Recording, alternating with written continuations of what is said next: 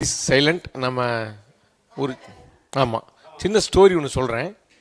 ஒரு ராஜா இருந்தார். அவர் வந்து ஒரு சிறந்த ராஜா, நல்ல முறையில் ஆட்சி பண்ணுறாரு. மக்கள்லாம் ரொம்ப ஹாப்பியாக இருக்காங்க. இவரும் வந்து மக்கள் மேலே ரொம்ப அக்கறையாக அவங்களுக்கு தேவையானதெல்லாம் பண்ணிகிட்ருக்காரு. நல்ல பேர் வாங்கியிருக்காரு. ராஜா ராணி ஒருத்தங்க இருக்காங்க. அவங்க 2 பேரும் வந்து ரொம்ப மகிழ்ச்சியாக தங்கள் வாழ்க்கையை வாழ்ந்துட்டுருக்காங்க. ராணிக்கு வந்து உடல்நிலை சரியில்லாமல் போயிடுது. அது ராஜாவின் மனைவிக்கு உடல்நிலை சரியில்லாமல் போயிடுது. அவங்க படுத்த படுக்கை ஆகிட்டாங்க. இவர் அதால் தாங்க முடியல, கூட இருந்தே பார்த்துக்கிறாரு. மனசு சதா ஒரு சஞ்சலப்படுது, இவங்களுக்கு எதாவது ஆகிடுமோன்னு ஒரு பயப்படுறாரு. அப்போ வந்து ஒரு வேட்டைக்கு போகலான்ட்டு அவங்க கூப்பிட்றாங்க. நீங்கள் வந்து இதிலிருந்து கொஞ்சம் ஃப்ரீ ஆகிட்டு வாங்க, எப்போயும் பார்த்தாலும் ஒரே மாதிரி ஸ்ட்ரெஸ்ஸாக இருக்கீங்க, ஃப்ரீ ஆகிட்டு வாங்கன்னு சொல்லி கூப்பிட்றாங்க. இல்லை அதான் போகும்போது ராணி யார் பார்த்துக்குவான்னு சொல்லி கேட்குறாரு. அதெல்லாம் ஆளுங்க இருக்காங்க, மருத்துவர்களாக இருக்காங்கன்னு தாராளமாக வாங்கங்கிறாங்க. இவர் போன சமயத்தில் ராணி வந்து திடீர்னு இறந்துடுறாங்க.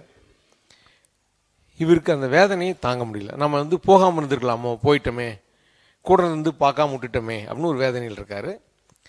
ராணி இழந்ததை அவரால் தாங்க முடியல, ரொம்ப கஷ்டப்படுறாரு. ரொம்ப சதா நம்ம வந்துட்டு ஒரு நமக்குன்னு யாருமே கிடையாதுங்கிற அளவுக்கு வேதனைப்படுறாரு.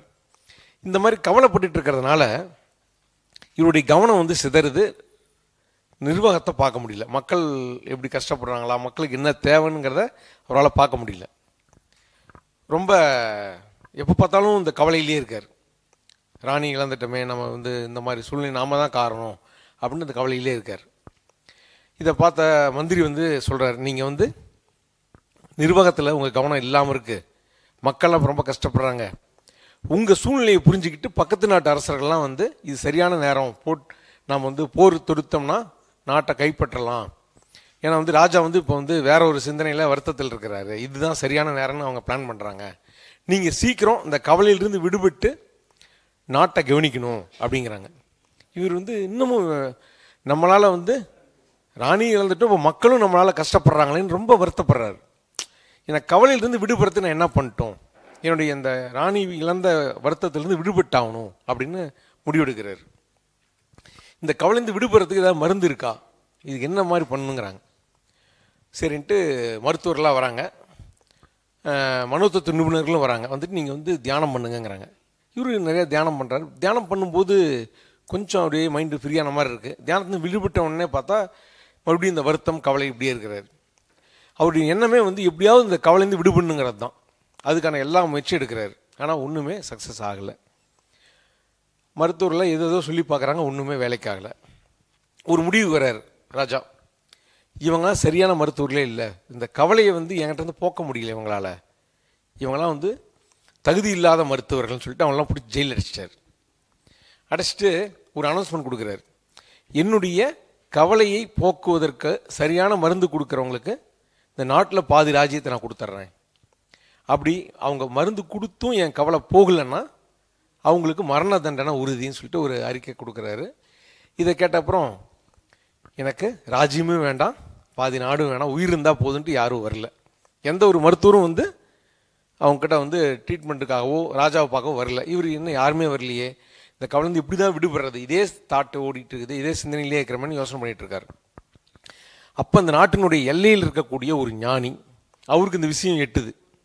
சரி, நாம் வந்து ராஜா நல்ல ராஜா, இவரையும் காப்பாற்றி ஆகணும், நாட்டு மக்களையும் காப்பாற்றி ஆகணும், இவருக்கு ஒரு மருந்து கொடுத்தாகணும் அப்படின்ட்டு அந்த ஞானி வராரு. வந்துட்டு அரசரை பார்க்குறாரு. நான் என்கிட்ட மருந்து இருக்குது, நான் ஒரு சிறந்த மருத்துவன்னு இவர் தன்னை அறிமுகப்படுத்திக்கிறார். கூப்பிட்டு போகிறாங்க. ராஜா போனேன், ராஜா உங்கள் பிரச்சனை என்னென்னு கேட்குற மாதிரி, என்னுடைய ராணி இறந்துட்டாங்க, அது என்னால் தாங்க முடியல, இந்த வேதனையிலே இருக்கிறேன், இந்த வேதனையிலேருந்து விடுபட முடியாமல் தவிக்கிறேன், கவலையிலேருந்து விடுபட முடியாமல் நான் தவிச்சிட்ருக்கேன், இதுக்கு உங்கள்கிட்ட மருந்து இருக்கான்னு கேட்குறாரு. இருக்குது, இந்த மருந்து நீங்கள் சாப்பிட்டீங்கன்னா 3 நாள் போதும்.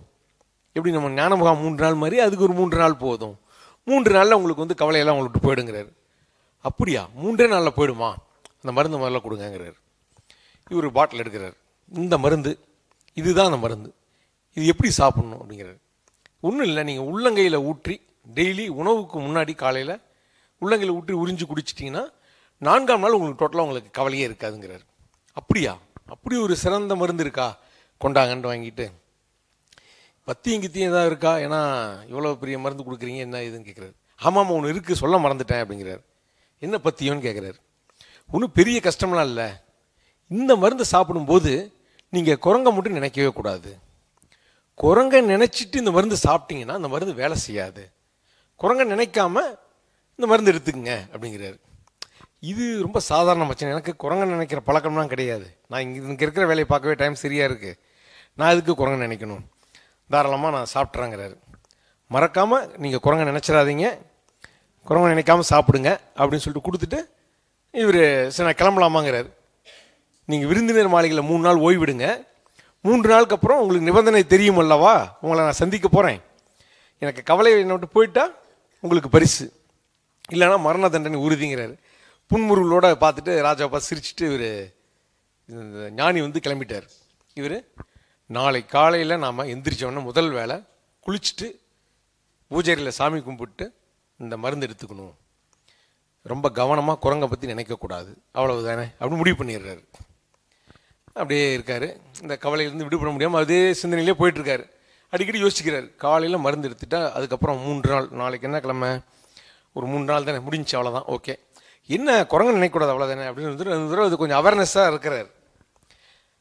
படுத்துங்கிறாரு. காலையில் எந்திரிக்கிறாரு. குரங்கை நினைக்காமல் எடுத்துக்கணும், ஓகே அப்படின்ட்டு போயிட்டு குளிச்சுட்டு நீராடிட்டு சாமி கும்பிட்டு மருந்து பாட்டில் எடுக்கிறாரு. குரங்கை பற்றி ஞாபகம் வந்துருச்சு. அடடா எவ்வளோ கவனமாக இருந்தோம், குரங்கை பற்றி நினைக்கக்கூடாதுன்னு நினச்சோம், குரங்கை பற்றி நினச்சிட்டோமே. சரி பல மாதங்கள் நம்ம மருந்து எடுக்காமல் இருந்தோம், இன்றைக்கி ஒரு நாள் தானே, நாளைக்கு நம்ம மருந்து எடுத்துக்கலாம், இன்றைக்கி ஒரு நாள் போனால் போயிட்டு போகுது அப்படின்ட்டு நாளைக்கு மருந்து எடுக்கணும்னு வச்சுட்டு ஒரு சீட்டில் எழுதி வைக்கிறார். நம்ம குரங்கை பற்றி நினைக்கக்கூடாதுன்னு எழுதி வச்சிட்டார். அடிக்கடி பார்த்துக்கிறாரு. ஓகே குரங்கை பற்றி நினைக்கக்கூடாது அப்படிங்கிறாரு. ரொம்ப கவனமாக இருக்கணும்னு யோசிச்சுட்டு இருக்காரு. அப்புறம் என்ன பண்ணுறாரு, தூங்கும்போது அவர் கனவுலேயே குரங்கு வருது. என்னையே நினைக்க மாட்டேன் அப்படின்னு வருது. என்னடா அது கனவுலாம் கூட குரங்கு வருது. சரி தூக்கம் முழிச்சு பார்க்குறாரு. காலையில் கவனமாக இருந்துக்கலாம், இப்போ இது ஏதோ ஆகிட்டு போட்டோம், காலையில் மருந்து சாப்பிடும்போது ரொம்ப கவனமாக இருந்துக்கலாம் அப்படின்னு முடிவு பண்ணுறாரு. காலையில் குளிச்சுட்டு போய் மருந்து பாட்டில் தூக்குறாரு. குரங்கை பற்றி ஞாபகம் வந்துடுச்சு. 2 நாள் வீணாகி விட்டதே, என்ன செய்யறதுன்னு யோசனை பண்ணுறாரு. சரி இது கொஞ்சம் நாம் வந்து இதுவும் அந்த மருத்துவர் ஒரு சூழ்ச்சி பண்ணுறாருன்னு நினைக்கிறேன், மந்திரி ஆலோசனை கேட்கலாம் அப்படின்ட்டு மந்திரி கூப்பிட்றாரு. மந்திரியாரே, இந்த மாதிரி அந்த மருத்துவர் சொல்லி கொடுத்துருக்காரு, குரங்கை பற்றி நினைக்காமல் இருக்கிறது ஏதாவது யுக்தி இருக்கிறதா அப்படின்னு கேட்குறாரு. இது சாதாரண விஷயம், நமக்கெல்லாம் ஒரு நேரத்தில் ஒரு சிந்தனை தான் வருமாம். அப்படியா, சரி நீங்கள் குரங்கை பற்றி நினைப்பதற்கு பதிலாக ஒரு யானையை கற்பனை பண்ணி பாருங்கள், யானை நினைத்து கொண்டால் குரங்கு மறைந்து விடும், அவ்வளவுதானே அப்படிங்கிறார். நல்ல யோசனையாக இருக்கிறதே, ஓகே அப்படின்ட்டு யானை என்றால் எப்படி இருக்கும், எவ்வளோ பெரிய உருவம், காது எவ்வளோ பெரிய முறை மாதிரி இருக்கும், கண்ணு சின்னதாக இருக்கும், கற்பனை பண்ணி பார்த்துட்டு இருக்காரு. அப்படியே அந்த யானை சைஸுக்கு குரங்கு வருது. அடடா முதல்லையாவது சின்ன சின்ன குரங்கா வந்துட்டு இருந்துச்சு, நிம்மதியாக இருந்தோம். இப்போ என்னடா யானை சைஸுக்கு குரங்கு வருது, மந்திரி பண்ண வேலை இப்படி ஆகி போச்சேன்னு வருத்தப்படுறாரு. என்னடா பண்ணுறதுன்ட்டு பார்க்குறாரு. 3ஆம் நாளும் இதே போல் தோத்துறாரு. எவ்வளோ முயற்சி பண்ணி முடியல. ஞானி வர்றார். அரசரே, மருந்தை அருந்தினீரா, கவலை உங்களை விட்டு பறந்தோடியதா அப்படின்னு கேட்குறாரு. நீங்கள் சூழ்ச்சிக்காரர் அப்படிங்கிறாரு. இந்த நானா உங்களுக்கு உதவி செய்ய வந்தேன், என்னை போய் சூழ்ச்சிக்காரர்னு சொல்கிறீங்களே அப்படிங்கிறாரு. குரங்கை பற்றி நினைக்கும் பழக்கமே எனக்கு இல்லை, இல்லாததை சொல்லி இப்போ மருந்து எடுத்தாவே குரங்கை பற்றி ஞாபகம் தான் வருது, இதிலிருந்து விடுபட முடியாமல் தடுமாறிட்டு இருக்கேன், நீங்கள் வந்து மிகப்பெரிய சூழ்ச்சிக்காரருங்கிறாரு. உடனே இந்த ஞானி சொல்கிறார், குரங்கை பற்றி நினைக்காமல் மருந்தெடுப்பது எப்படின்னு என்ன கேட்டிருந்தா நான் உங்களுக்கு சொல்லி கொடுத்துருப்பேனே அப்படிங்கிறாரு. என்னது, குரங்கை பற்றி நினைக்காமல் மருந்தெடுப்பது அப்படின்னு சொல்லி கொடுத்துருப்பீங்களா, முதல்ல அதை சொல்லி கொடுங்கிறாரு. நீங்கள் என்ன கேட்கவே இல்லையே, கேட்டிருந்தா உங்களுக்கு சொல்லி கொடுத்துருப்பேனே அப்படிங்கிறாரு. இப்போ நான் கேட்குறேன் சொல்லி கொடுங்கிறாரு. அரசர் வந்து சொல்லி கொடுக்குறாரு. அதில் குறுக்கில் இந்த ராஜாவுக்கு சந்தேகம் வருது, அதெல்லாம் கேட்குறாரு. அரசருக்கு ஞானி சொல்லித்தராரு, இது ராஜாவுக்கு டவுட்லாம் வருது, இது எப்படி அப்படியான்லாம் கேட்குறாரு. அதுக்கெல்லாம் விளக்கம் கொடுக்குறாரு. அந்த விளக்கத்தை இந்த அரசர் ஏற்றுக்கிறார். ஏற்றுக்கிட்டு சரி ஓகே இனிமேல் நம்ம குரங்கை பற்றி நினைக்காம மருந்து எடுக்கிறேன்னு சொல்லிட்டு மருந்து எடுக்கிறார். அவருக்கு குரங்கை பற்றி ஞாபகமும் இல்லாமல் போயிடுச்சு, மனைவியை பற்றி கவலையும் அவரை விட்டு பறந்து விட்டுடுச்சு. இங்கே கேள்வி என்னன்னா, குரங்கை பற்றி நினைக்காமல் மருந்தெடுப்பது எப்படி என்று அந்த ஞானி என்ன சொல்லியிருப்பார் அப்படிங்கிறதான் கேள்வி. இதுவரை இந்த கதைக்கான விடை தெரியாதவர்கள் நீங்கள் யோசித்து நேற்றிருந்து நம்ம பல விஷயத்தை பேசிகிட்டு இருக்கிறோம். இன்றைக்கி காலையில் ஒரு விஷயத்தை பேசிகிட்டு இருக்கிறோம். இதனால் இதிலிருந்து நம்ம என்ன புரிஞ்சுக்கிட்டோங்கிறதில் கொண்டு நீங்கள் சொன்னீங்கன்னா எனக்கு வசதியாக இருக்கும். தெரிஞ்சவங்க அமைதியாக கவனிங்க, தெரியாதவங்க இதுவும் தெரியாதவங்க யோசனை பண்ணி சொல்லுங்கள். குரங்க நினைக்கக்கூடாதுங்கிற சங்கல்பத்தை விட்டுருங்க. எந்த சங்கல்பமும் வேண்டாம். நினைக்கணும் நினைக்கக்கூடாது அப்படின்னு விட்டுட்டு இயல்பாக இருந்து மருந்தை சாப்பிடுங்க சொல்லியிருக்கலாம். Okay okay. அங்கே கொடுங்க. 3 நாள் அவங்க குரங்க தான் நினச்சிருந்தாங்க, அவங்க ஒய்ஃபை நினைக்கல. இல்லை அந்த கவலையும் இருந்துச்சு, குரங்கை பற்றி ஞாபகமும் இருந்துச்சு, ரெண்டுமே இருந்தது. நீங்க அதை சொல்லவே இல்லையே. இல்லை சொன்னேன் நான். அப்போ குடிக்கும் போது குரங்க நினைக்க கூடாதுன்றது கான்செப்ட். மற்ற நேரத்தில் கவலையில் இருந்தால் கூட மருந்து எடுக்கும்போது குரங்கை பற்றி ஞாபகம் வந்துருச்சு. முதல்ல மருந்து நினைச்சிட்டு ரெண்டாவது குரங்கு நினைச்சிடலாம். முதல்ல மருந்து நினைச்சிக்க, மருந்து நினைச்சு சாப்பிடுங்க, அப்புறம் எனக்கு பின்னாடி வேணும் குரங்கு. ஆமா, அப்படிதான் அவர் முயற்சி பண்றாரு. ஆனா எடுத்தோடனே குரங்கு ஞாபகம் வருது. அதான் உங்களுக்கு முதல்ல மருந்து ஞாபகம் வச்சிட்டீங்கன்னா மருந்து சாப்பிட்டதுக்கு அப்புறம் தான் குரங்கு நினைப்பேன். நீங்க சொல்ற மாதிரி இருக்கதான் முயற்சி பண்றாரு. ஆனா மருந்து பாட்டில தூக்கணுன்னே குரங்கு ஞாபகம் வந்துருச்சு. தாமா வருது, தாமதமா வருது. உங்களுக்கு தாமதமா தான் வருது. ஆமா, மருந்து சாப்பிட்ட பரவாயில்ல. சரி, இல்ல பதில் வாங்க, இது கரெக்டா வந்துட்டீங்க, அதுக்கு தான் நான் கேட்கறேன். நான் தாமதமா வருது. தாமா வருதா? தானா வருது. சரி, இவருடைய செயல் வந்து அந்த மருந்து எடுக்கிறது. ஆமா, அந்த குரங்கை பத்தி உள்ள நினைவு வந்து தானாக வருது, தானா போகுது. சரி, குரங்கை பத்தி நினைக்கிறது நீங்க நினைக்கிறீங்களா? அவர் சொல்ல வந்தாரு. தானா வருதா? தானா வர்றதை பத்தி கவலை இல்லைன்னு சொல்லிட்டு நம்ம புரிஞ்சாச்சு, அதை பத்தி கண்டுக்க தேவையில்லைன்றது. நீங்களா நினைக்காதீங்கன்னு தான் சொல்லிக்கிறார். குரங்க நீங்க நினைச்சு சாப்பிடாதீங்க. நீங்க தாட் அண்ட் திங்கிங் தெரியுதுங்களா? நீங்க நினைக்காதீங்கன்னு தான் சொன்னார். குரங்க நீங்க கொண்டு வந்தீங்களா? தானே தானே வந்தது. சரியான பதில் நான் சொல்றேன். இது ரொம்ப அழகா சொன்னார். ஆக்சுவலா என்னன்னு கேட்டீங்கன்னா கேட்கிறாரு. அப்ப அந்த அரசன் என்ன சொல்றாரு, அதுவா வந்தாலும் என் மனசுல தான் வருது, நானா நினைச்சாலும் என் மனசுல தான் நினைக்கிறேன், அப்ப என் மனசுல நினைக்கிறதுக்கெல்லாம் நான் தானே பொறுப்பு அப்படின்னு இந்த அரசர் சந்தேகத்தை கேட்கிறாரு. அப்போ அந்த ஞானி சொல்றாரு, ஓ உன் மனசுல அதுவா வந்தாலும் நீ தான் பொறுப்பா? ஆமா அப்படிங்கிறார். சரி சரி, நீங்க காலையில என்ன பண்ணீங்க? காலைல எந்திரிக்கிறீங்க, எல்லாம் பண்றீங்க, ஓகே, என்ன பண்ணீங்க? சாப்பிட்டேன். சாப்பிட்டது நீங்க தான் ஜீரணம் பண்றீங்க தானே அப்படின்னாரு. சாப்பிட்றவர்களும் தான் என் வேலை, சாப்பிட்டது உள்ளே போச்சுன்னா ஜீரணம் பண்ணுறது என் வேலை இல்லை, இயற்கையாக நடக்குதுன்னாரு. ஏங்க உங்கள் உடம்புக்குள்ளே தான் நடக்குது, உங்கள் உடம்புக்குள்ளே தான் ஜீரண வேலைக்கு நடக்குது, நீங்கள் தான் கை கால் ஆட்டுறீங்க, எல்லாம் பண்ணுறீங்க, அப்போ ரெண்டுக்குமே நீங்கள் தானே பொறுப்புங்கிறாரு. அப்போ தான் சொல்கிறாரு ராஜா, என்ன சொல்கிறாருன்னா, நான் புறத்தில் செய்யக்கூடிய எல்லா பணிக்கும் நான் பொறுப்பு, எனக்குள்ளே நடக்கிறது இயற்கையின் இயக்கம், இறைவனின் இயக்கம்ங்கிறாரு. எப்படி உங்கள் உடம்புலையே 2 வகையான இயக்கமாக பிரிக்கிறீங்களோ அது மாதிரி மனசுலையும் 2 வகையான இயக்கம் இருக்குது. ஒன்று தாட் தானாக வருது, திங்கிங்கிறது நீங்களாக பண்ணுறீங்க அப்படிங்கிறது. அப்போ உங்கள் மனைவியை பற்றிய கவலை என்பது தாமாக வெளிப்படுது. இவ்வளவு நாள் இந்த பழகின அனுபவங்கள், அவங்களோட வாழ்ந்த வாழ்க்கையின் காரணமாக இந்த அனுபவங்கள்லாம் வெளிப்படுது, அது நேச்சர். நீங்கள் அதோட போராடுறவர்களும் விடுபட முடியும். எப்படி குரங்கு சிந்தனையோட போராடிட்டு இருக்கிறவர்களும் விடுபட முடியலையோ அப்படி விடுபட முடியாது. நீங்கள் குரங்கை பற்றி நினைக்காதீங்க, அதுவாக வந்தால் வந்துட்டு போட்டுங்கிறாரு. அப்படின்னா நான் மருந்து சாப்பிட்ருனேங்கிறாரு. சரி சாப்பிடுங்கன்னொன்னே மருந்து பாட்டில் தூக்குறாரு. குரங்கை பற்றிய ஞாபகம் வருது, இது நான் நினைக்கல அதுவாக வருதுங்கிற முடிவு பண்ணிட்டு குடிக்கிறாரு. அடுத்த நாள் இதோட போராடாதனால என்ன ஆகுதுன்னு கேட்டிங்கன்னா, குரங்கினுடைய ஞாபகங்கள் அது மெதுவாக குறையுது, ஃபேட் அவுட் ஆகுது. அது மாதிரி என்னென்னா, இந்த கவலைகளும் நாளுக்கு நாள் மாறும். காலம்தான் மருந்து, அது தன்னால் மாறிடும். நாம் வரக்கூடாதுன்னு சண்டை போடுறதுனால தான் அந்த கவலையாகவே இருந்துகிட்ருக்குறோம். அதனால் எல்லாமே நமக்கு அங்கே தாட் லெவலில் நமக்கு எந்த வேலையுமே இல்லை அப்படின்னு அது சுதந்திரம் கொடுக்கும்போது நம்ம மனசில் இருக்கக்கூடிய எல்லா பிரச்சனைகளையுமே நம்மளை விட்டு போயிட்டு தான் இருக்குது அப்படிங்கிறத புரிஞ்சுக்கிறாரு. இந்த புரிதல் தான் ஞானம், வேறு ஒன்றுமே கிடையாது.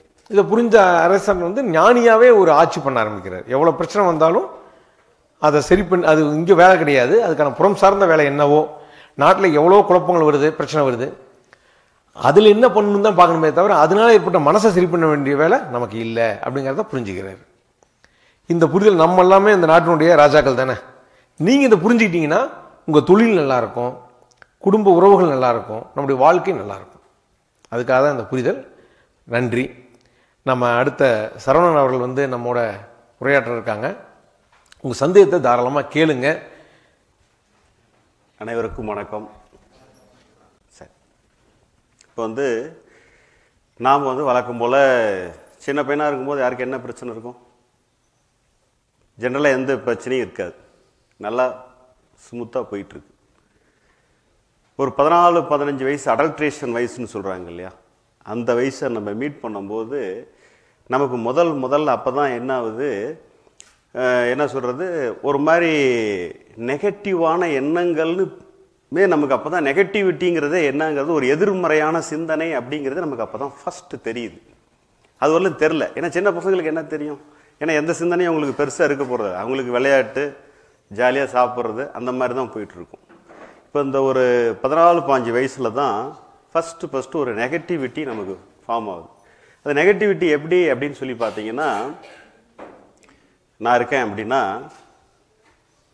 எங்கள் அப்பா டிஎஸ் பியூட்டியில் போயிட்டு வருவார், சேலம்.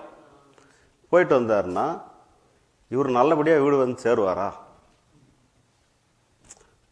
இது எனக்கு ஏன் வருதுன்னே எனக்கு தெரியாது. பட் எனக்குள்ளே வந்து ஒரு அவர் வந்து 8:30 மணிக்கு வழக்கமாக வந்துடுவார், மணி 9 ஆகுது, வெளில எதுவும் பிரச்சனை ஆகிருக்குமோ, ஆக்சிடெண்ட் ஆகிருக்குமோ, அது பாட்டுக்கு அதாவது அதெல்லாம் நம்ம ப்ராசஸ் இல்லை, அது பாட்டுக்கு ஏதோ ஒன்று அடுத்தடுத்த காமிக்குது.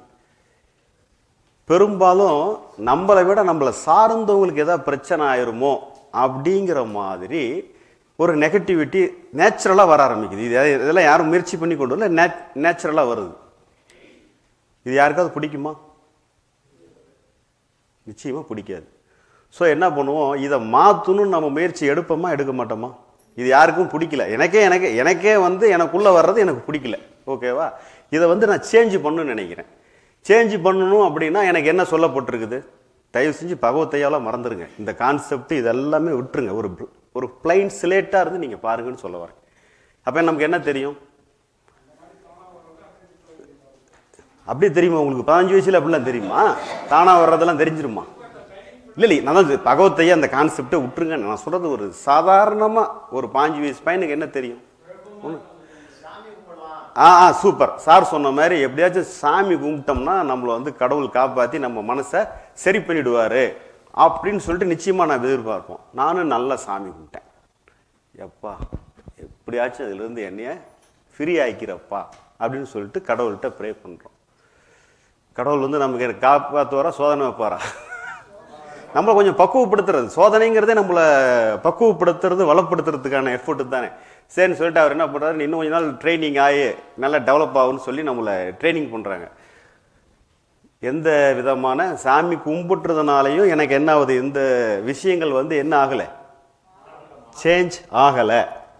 அப்புறம் அடுத்த கட்டமாக என்ன பண்ணுறோம் அப்படின்னு சொல்லி சுற்றி எல்லாம் கவனித்து பார்த்தா என்னன்றாங்க, இதுக்கெல்லாம் ஒரே ஒரு வழி தான் இருக்குது, அதுக்கு பேர் தான் ஆன்மீகம்னு சொல்லுவாங்க. அதுக்கு வந்து தியானம், இந்த மாதிரி பயிற்சி முயற்சிகளில் வந்து உன் மனசு வந்து இப்படி அலைப்பாயுது இல்லை, இந்த அலைப்பாயிறத வந்து குறைச்ச அப்படின்னா, அது வந்து தியானம் பண்ணி ஃபோக்கஸ் பண்ணினா மைண்டை வந்து நம்ம கண்ட்ரோலுக்கு கொண்டு வந்துடலாம் அப்படின்னு சொல்லுவாங்க. இப்போ என்னுடைய மனசுக்குள்ளே எனக்குள்ளே வெளிப்படுறது எனக்கு என்ன பண்ணுங்க, எனக்கு என்ன பண்ணல, பிடிக்கல. நெகட்டிவாக எனக்குள்ளே வெளிப்படுறது எனக்கு பிடிக்கல. ஸோ நான் என்ன பண்ணுறேன், என்னுடைய முயற்சியால் வந்து அதை வராமல் இருக்கணும்னு நான் எடுக்கிறது தான் என்னுடைய எஃபர்ட்.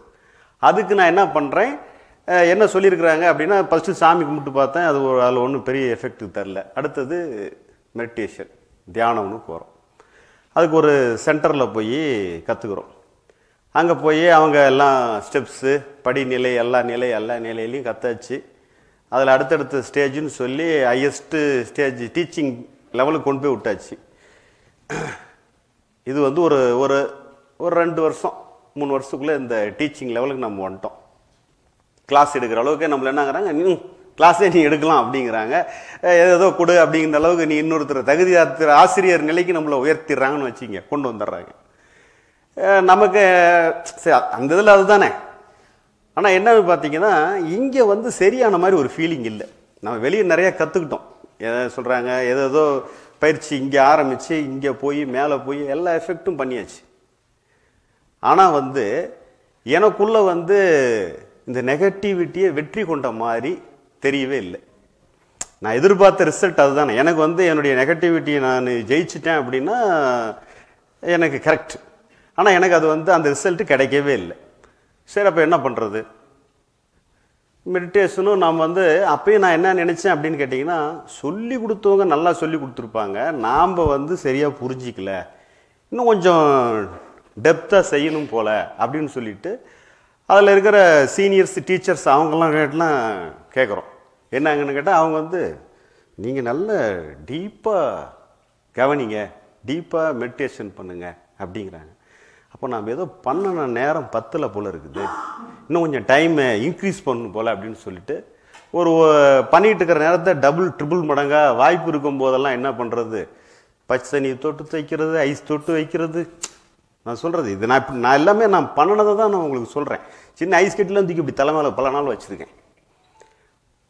கீழே வந்து ஒரு துணி மாதிரி கட்டி மூலாதாரத்தில் கவனம் வரணும்னு இப்படிலாம் வந்து என்னென்ன எஃபர்ட், அதாவது எதுக்குன்னா எப்படியாச்சும் முயன்று நாம் என்ன பண்ணணும்னு சொல்கிறோம்னா இந்த நெகட்டிவிட்டியை நம்ம ஜெயிக்கணும். இவ்வளோ தான் நம்முடைய அல்டிமேட் ட்ரையல். அதுக்கு வந்து எந்த அளவுக்கு என்னென்னா முயற்சி தானே, இது வேறு என்ன பண்ணணும், மனசு வழியாக நாம் முயன்று தான் அதை வந்து அச்சீவ் பண்ணணும்னு தான் சொல்லியிருக்கோம். அப்புறம் என்ன சொன்னாங்க, தவத்தினுடைய முடிவில் உன்னுடைய மென்டல் ஃப்ரீக்குவன்சி வந்து லோவாக இருக்கும். அப்போ நீ சொன்னீன்னா ஆட்டோ சஜஷன் பண்ணினா சப்கான்சியஸ் மைண்டில் பதியும், அது தானாகவே வேலை செய்யும் அப்படின்னு சொல்லி கேள்விப்பட்டாச்சு. அப்புறம் நம்ம அடுத்தது என்ன செய்வோம், தவத்தின் முடிவில் வச்சு எனக்கு இந்த நெகட்டிவ் இனிமே வரக்கூடாது, நான் நல்லபடியாக இருக்கணும், நல்லபடியாக வாழணும், இப்படி அடுத்தது நெக்ஸ்ட்டு அடுத்த கட்டத்துக்கு அதுலேயே ட்ரை. அப்புறம் இதுக்கப்புறம் வந்து உள்ளே இருக்கிறது என்ன வருது, தாமாக வர்றதெல்லாம் இப்போ தான், அப்போ வந்துக்கிட்டு இருக்குது, அவ்வளோதான். தானாக வருதுன்னு சொல்லக்கூடாது, வந்துக்கிட்டு இருக்கிறதுக்கு வந்து நெகட்டிவாக வருது. அதை என்ன சொல்கிறாங்க, பாசிட்டிவாக நீயா வலின்னா உள்ளே போட்டால் நெகட்டிவ் வந்து நியூட்ரலைஸ் ஆகிடும், அப்புறம் இல்லாமல் போயிடும், நல்ல எண்ணமே உள்ளே போனால் ஸ்டோர் ஆகிடும் அப்படிங்கிறாங்க. அதுக்கு ஒரு உதாரணம் வேறு சொன்னாங்க. ஒரு பாட்டிலில் வந்து இருக்கிற காற்றை போக்குன்னு நீ என்ன செய்வ, தண்ணியை ஊற்றினா காற்று வெளியே வந்துடும் அப்படிங்கிறாங்க. அது மாதிரி பாசிட்டிவாக நல்லெண்ணத்தை நாம்பளாக ஊற்றணும். நண்பர்களே, நான் எல்லாமே உணர்ந்ததை செஞ்சதை தான் சொல்கிறேன். நீங்கள் ஏதோ எல்லாருமே அப்படி தான் எல்லாமே, எல்லாம் என்னை விட சீனியர்ஸ் நீங்கள் எல்லாம் இந்த மாதிரி நிறைய முயற்சி எடுத்திருப்பீங்க. அதை தான் நான் இப்போ பேச வரேன். வழின்னா நாம்ளா நல்லெண்ணத்தை டைம் கிடைக்கும் போதெல்லாம் எவ்வளோ எஃபர்ட்டை போடணுமோ அதெல்லாம் போடுறோம். போட்டு எது பண்ணாலும் நெகட்டிவிட்டி என்ன ஆகலைங்க, நெகட்டிவிட்டியை ஜெயிக்கவே முடியல. இந்த ஆண்ட பயிற்சியினுடைய பல மடங்கு வந்து கூடுதல் அடையுது. இங்கே மனசில் இருக்கிற ரிலாக்ஸேஷனுங்கிறது சுத்தமாக காலியாகிட்டே போகுது. அப்போ வந்து எனக்கு வந்து என்னுடைய மனம் வந்து ஒரு திருப்திகரமான மனநிலையில் இல்லை. எனக்கு சாட்டிஸ்ஃபைடாக அக்செப்ட் பண்ணுற மாதிரி என் மனநிலை இல்லை. இவ்வளோதான் எனக்கு பிரச்சனை. எனக்கே என்னை வந்து பிடிக்கல, எனக்கு வர்றது எனக்கு பிடிக்கல, இதை வந்து சரி பண்ணணும். இவ்வளோதான் விஷயம். ஆமாம், இந்த நம்ம பயிற்சி நம்ம ட்ரை பண்ணிக்கிட்டே இருக்கிறோம்ல, இது இன்னும் இருக்கிறத விட மோசமாக தான் போகுது. அதில் 10ஆவதுக்காரன் அவங்க என்னங்கிறாங்க, நீ வந்து கோவத்தை கட்டுப்படுத்துவது அப்படின்னு சொல்லி கிளாஸ் எடுன்னு சொல்கிறாங்க. ஸ்டேஜில் பேசிட்டு கீழே இறங்கன்னா வெடின்னு வெடிக்குது நமக்குள்ள. ஓகேவா? அதே மாதிரி தான். அது மாதிரி என்னன்னு கேட்டிங்கன்னா, அதாவது நமக்கு நடக்கிறது நமக்கே பிடிக்கல. எனக்கு வந்து அடுத்தது ஒரு 2-3 தடவை இல்லை, நான் தயவு செஞ்சு எனக்கு கிளாஸ் எடுக்கலாம் சொல்லாதீங்க, நமக்கு முடியல. ஏன்னா எனக்கே முதல்ல அது வந்த வாட்டி தான் நம்ம பண்ணணும் அப்படின்ற மாதிரி. இப்போ ஜென்ரலாக அப்படி தானே நம்ம நினைப்போம். இங்கெல்லாம் ஃபுல்லாக கம்ப்ளீட்டாக சுத்தம் பண்ணி நான் தொடச்சி வச்ச வாட்டி அப்புறம் நான் கிளாஸ் எடுக்கிறேன் அப்படிங்கிற மாதிரியான மைண்ட் செட்டில் தான் இருந்தேன். இல்லை தான் அது நம்ம வருவோம். இப்படி நம்ம வந்து ட்ரையல் போய்கிட்டே இருக்கிறோம். அப்புறம் ஒரு குறிப்பிட்ட எல்லையை தாண்டி எங்கே ஆன்மீகம்னாலும் சரி, ஸ்பிரிச்சுவல்னாலும் சரி, புக்கை வாங்கிறது, படிக்கிறது, சிடி வாங்கிறது, கேட்குறது, இப்படியே போயிட்டுருக்குது. எங்கேயாவது ஒரு புதுசாக ஒரு இதை போனால் கிளாஸுன்னு எங்கேயாவது எந்த ஸ்பிரிச்சுவல்னு எந்த கிளாஸ்னாலும் போனால் 2 புத்தகம் வாங்கிட்டு வருது. வாங்கிட்டு வந்து அப்படி வச்சாக்கா அப்படியே எங்கள் வீட்டுக்காரம்மா பாப்பா, இப்போ இதா, ஏன்னா அவ்வளோ நம்ம டார்ச்சர் அவ்வளோ இருந்துருக்குதுன்னு சொல்ல வரேன். புத்தகமாக போட்டு ஒரே அட்டைப்பெட்டியில் ஒரு 2-3 அட்டைப்பெட்டி நிறையா சேர்த்தி சீடியாக கேட்டு பட்னத்தார் பாட்டு போட்டுக்கிறது. காலங்காலத்தில் தூங்கி எழுந்துச்சு என்று வருமோ சாவுன்னு சொல்லி பாடலாம். நிஜமா நிஜமா அப்படிதான் இருக்கும். என்று வருமோ சாவு அப்படிங்கிற மாதிரி, அந்த மாதிரி நிலை இல்லாதது இப்படியே கேட்டுக்கிட்டு ஒரு மாதிரி ஒரு அப்படியே ஒரு மைண்ட் ஸ்டேட் இப்படிதான் போயிட்டு இருந்துச்சு. இதுதான் நம்மளுடைய ரியல் கதை. ஒருத்தர்கிட்ட ஃப்ரீயா பேசக்கூட முடியாது. சைட் டைப்புன்னு சொல்லுவாங்க இல்லையா, அந்த மாதிரி தான் நம்மளுடைய கேரக்டர். யாரையும் ஒருத்தர் பார்த்து பேசுறதுங்கிறது ஆகவே ஆகாது. இப்படிதான் இந்த மாதிரியான நிலை தான். நேற்று அதில் ஒன்று தான் கார் எக்ஸ்பீரியன்ஸ் நேற்றே பேசிட்டேன், அதனால அதை நான் பேசலை. ஓகேவா? இந்த மாதிரி மனநிலையில் தான் இருந்தேன். இப்போ இந்த சூழ்நிலையில் தான் நம்ம ஐயாவை சந்திக்கிறோம். சந்திக்கும்போது அவர் அவரை ஃபஸ்ட்டு அதை நேற்று பார்த்த ஹிஸ்ட்ரியில் நீங்கள் சொன்னியா? அது சொல்ல ஜீவமணி சொல்லலையா? சொல்லலை. அதாவது ஃபஸ்ட்டு ஜீவமணி எங்களுக்கு ஃபேமிலி நண்பர் டாக்டர் கைலாசம் அப்படின்னு சொல்லிட்டு ஒருத்தர் இருக்கிறார். அவர் தான் தலைவராக நம்ம இதில் இருக்கிறாங்க.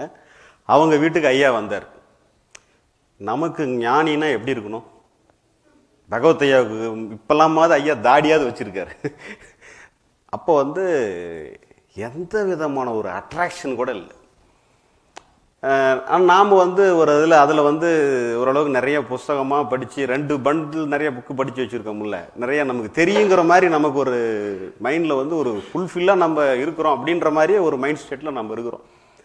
ஐயாவை போய் பார்க்க போயானாக்கா அவர் ரொம்ப ரொம்ப என்ன சொல்கிறது, நம்ம ஞானிக்காக வச்சுருந்த எந்த ஒரு அட்ராக்ஷனுமே அவர்கிட்ட முதல்ல எடுத்தோன்னே நமக்கு அவுட்டு. அதனாலேயே எனக்கு அவரை ஒன்றும் பெருசாக ஒரு ஈர்ப்பே வரல அவர் மேலே. எனக்கு நிஜமாக சொல்லணும்னா ஒரு இப்போ நான் பார்த்த பழைய குருநாதர்னா அப்படி திருன்னு ஓடிட்டு போய் நின்று பார்ப்பேன். இப்போ அந்த மாதிரி எந்த ஒரு இது வேணா இங்கே இருக்கிறதே மொத்தமே ஒரு 6-7 பேர் தான் இருந்தோம், ஒன்றும் இது இல்லை. அதுக்கு மேலே ஐயா இப்பயாவது கொஞ்சம் நல்லா பெருசாக கொஞ்சம் லென்த்தாக பேசுகிறாங்க. அப்போ ஒரே லைன் தான், அது தானாக வருது தானாக போகுது, நாம் ஒன்றும் பண்ண தேவையில்லை, இவ்வளோதான். மொத்தமே 3 வரி தான். நீங்கள் கேள்வி தாண்ட ஏபிசி இசட் ஒன்றும் போடுங்க, பதில் இது, அது தானாக வருது தானாக போகுது, நாம் ஒன்றும் பண்ண தேவையில்லை, பாருங்க, இவ்வளோதான். நான் என்னன்னு ஒரு நேரத்தில் இவருக்கு இது மட்டும்தான் தெரியுமா இல்லை இவருக்கு வேற எதுவும் இல்லை, எது கேள்வி தாண்ட ஏபிசி இசட் ஒன்று கேட்குறாங்க, பதில் எதுக்குனாலும் இது ஒன்று தான் சொல்கிறாரு, ஒருவேளை இது தவிர இவருக்கு வேற எதுவும் தெரியாதாட்டு இருக்குது அப்படிங்கிற மாதிரி என்னுடைய சிந்தனை இருந்துச்சு. அப்புறம் ஆனால் அவர் இதில் கான்ஸ்டண்ட்டாக உறுதியாக இருக்கிறாருங்கிறத நாங்கள் ஒரு நாள் காத்தாலேருந்து சாயந்தரம் வரும் ஏற்காட்டில் இருந்ததை ரிஜிஸ்டர் பண்ணி பார்த்ததில் இவர் சொல்கிறதுல ஒரு விஷயம் இருக்குது, பட் நமக்கு அது என்னன்னு பிடிபடலை அப்படின்றது மட்டும் ஒரு ஐடியா புரிஞ்சுது. ஐயா எழுதுந்து English book don't delay enlightenment தான் ஃபஸ்ட் எழுதியிருந்தாங்க. நமக்கு இங்கிலீஷ்லாம் சுமார் தான். அப்போ கைலாசம் எங்களுக்கு என்ன பண்ணார், 2 டீ ஃப்ளாஸ்க் வாங்கி வச்சுக்கிட்டு நைட்டு பூரா படிக்கிறது. கம்பெனியிலேருந்து நானும் இன்னும் முடிச்சுட்டு டிஃபன் சாப்பிட்டு போய் அங்கே உட்காந்துக்கிறது. நாங்கள் ஆளுக்கு ஒரு தலாணி வச்சுக்கிட்டு ஸ்டார்ட் மியூசிக். அவர் எங்களுக்கு வாசம் அவர் படிச்சு, ஏன்னா அவர் இங்கிலீஷில் படித்து எங்களுக்கு தமிழில் விளக்கம் சொல்லணும். நாங்கள் அப்படியே கொஞ்சம் தூக்கம் வர மாதிரி ஒரு டீயை ஊற்று அப்படின்னு சொல்லிட்டு இப்படி ரிலாக்ஸாக ஒரு 4 நாள் அந்த புக்கை படித்து முடித்தோம். ஆனால் அவர் எங்களுக்கு பொறுமையாக லைன் பை லைன் எக்ஸ்பிளனேஷன் பிரமாதமாக கொடுத்தாங்க. அப்போ ஃபஸ்ட்டு ஒரு விஷயம் வித்தியாசமாக புரிஞ்சிச்சு. ஓ, நம்மளுடைய கட்டுப்பாட்டிலே இல்லாமல் ஒரு விஷயம் ஏதோ ஒன்று ஃபங்க்ஷன் ஆகுது போல். நண்பர்களே, நீங்கள் இதை நல்லா புரிஞ்சுக்கணும். இது வரலும் அது நாம் சரி பண்ணுறது அப்படிங்கிறது தானே நம்ம இவ்வளோ காலம் நினச்சிக்கிட்டு இருந்தது. பகவத் ஐயாவுக்கு முன்னாடி தயவு செஞ்சு நல்லா புரிஞ்சுக்கிங்க, பகவத் ஐயாவுக்கு முன்னாடி என் மனதில் வருவதை நான் சரி செய்யக்கூடிய பொறுப்பு எனக்கு இருப்பதாகத்தான் அத்தனை பேர் நினைச்சிட்டு இருந்தோம். வேற யாராவது அப்படி இருந்திருந்தீங்கன்னா ஐ எம் வெரி ஹாப்பி. அப்படி யாராவது இருந்திருக்கீங்களா? எல்லாருமே நமக்கு அப்படிதான் சொல்லி கொடுத்தாங்க. ஃபர்ஸ்ட் டைம் நமக்கு அந்த ரெஸ்பான்சிபிலிட்டி இல்லை அப்படிங்கிறத அது முழுமையாக தெரியல. அவர் ஏதோ ஒரு அளவில் அதுதான் சொல்ல வராரு, ஒரு பகுதி ஏதோ நம்ம கட்டுப்பாட்டில் இல்லை அப்படின்றத சொன்னோடனே சரி ரைட்டு. அப்புறம் நம்ம அப்புறம் ரிசர்ச் தானே, ரிசர்ச் ஒன்று ஆய்வு பண்ணும்போது சரி நம்மகிட்ட இருக்கிறது என்ன, என்கிட்ட என்ன இருக்கும், ரொம்ப ஓப்பனாக நான் என்ன பண்ணேன், நமக்கு காம்ப்ரமைஸ் இல்லாமல் நாம் முதல்ல தெரிஞ்சதை வச்சு நம்ம ஒத்துக்கணும் அப்படிங்கிற முடிவுக்கு வந்தாச்சு. எனக்கு இருக்கிறது இந்த உடம்புங்கிறது தெரியுமா தெரியாதா? எதிர்ப்பை யாரும் தெரிவிக்க மாட்டோம் தானே, தெரியாது யாரும் சொல்லவே முடியாது. உடம்பு இருக்கிறது 100% நம்ம வந்து அக்செப்ட் பண்ணிக்குவோம். அதுக்குள்ள உள்ளதான் ஒன்று பொழுதுனிக்கும் போட்டு அழுத்தழுத்துன்னு அழுத்தி பெயினாக பண்ணிட்டு இருக்குது. அதனால மனசுங்கிறது அது எங்கே, அதாவது இங்கே நெஞ்சில் இருக்குதா, தலையில் இருக்குதா, காலில் இருக்குதா, செல்லில் இருக்குதா வேணாம், ஆனால் எங்கேயோ ஒன்று இருக்குது. கண்ணுக்கு தெரியுது உடம்பு, கண்ணுக்கு தெரியாமல் உள்ள அதுக்குள்ள மனசுன்னு ஒன்று இருக்குதுங்கிறத, ஏன்னா அந்த பெயின் நம்ம வந்து ஃபீல் பண்ணுறோம். ஸோ அது இருக்குதுன்றதுல நமக்கு எந்த காம்ப்ரமைஸுமே இல்லை. இதை தாண்டி ஆத்மா அனாத்மா ஏதோ வேதம் விவாதம் உபநிஷத்து அதெல்லாம் எனக்கு எதுவுமே தெரியாது. அதெல்லாம் அப்படியே தூக்கி ஓரம் வச்சாச்சு. எனக்கு தெரிந்தது ரெண்டே ரெண்டு. ஒன்று ஃபிசிக்கலாக என்னோட இருக்கிற ஸ்ட்ரக்சர், அதை தாண்டி என் மனசுக்குள்ளே இருக்கிற மனம். இதுதான் ரெண்டு தான். சரி, இந்த ரெண்டு எப்படி ஃபங்க்ஷன் ஆகுது? இப்போ ஆல்ரெடி சொல்லிட்டாங்க, என் வேலையை அவங்க கொஞ்சம் குறைச்சிட்டாங்க. உடல் எப்படிங்க செயல்படுது? கொஞ்சம் நாமெல்லாம் பேசணும். உடல் வந்து ரெண்டு வகையில் செயல்படுது. இப்போ நம்மளுடைய லங்ஸு, கிட்னி, ஹார்ட்டு இதெல்லாம் வந்து நாம் செய்கிறோமா, நம்ம ஏதாவது முயற்சி பண்ணுறோமோ அதுவாக நடக்குதா? நம்ம முயற்சிங்கிறது கடுகளவு கூட அங்கே இல்லை அப்படின்னா கரெக்டாக? கரெக்டு தானே? இதில் ஒன்றும் சந்தேகம் இல்லையா? நல்லா நீங்கள் தெளிவு பண்ணிக்கணும். இதில் எதுவுமே நமக்கு அதுங்க வேலையே கிடையாது. சரி, காத்தால் தூங்கி முழிச்சு நான் எழும்புறேன், நைட்டு படுக்கிற வரையிலும் பல்லு விளக்குறது, பாத்ரூம் போகிறதில் ஆரம்பித்து சாப்பிட்றது, குளிக்கிறது, கடைக்கு போகிறது, கம்பெனிக்கு போகிறது, அவங்கவுங்க வேலைக்கு போகிறது, மதியம் சாப்பிட்றது, வேலையை பார்க்குறது, நைட்டு வீட்டு வர்றது, டிவி பார்க்குறது, இதில் எக்ஸசைஸ் பண்ணுறது, நைட்டு தூங்க போகிறது, இது வரையிலும் நாம் செய்கிற அத்தனை வேலையும் நம்மளா வந்து அறிவை பயன்படுத்தி செய்கிறது அப்படின்னா ஓகேவா? இது சிம்பிளாக புரிஞ்சிக்கலாம்.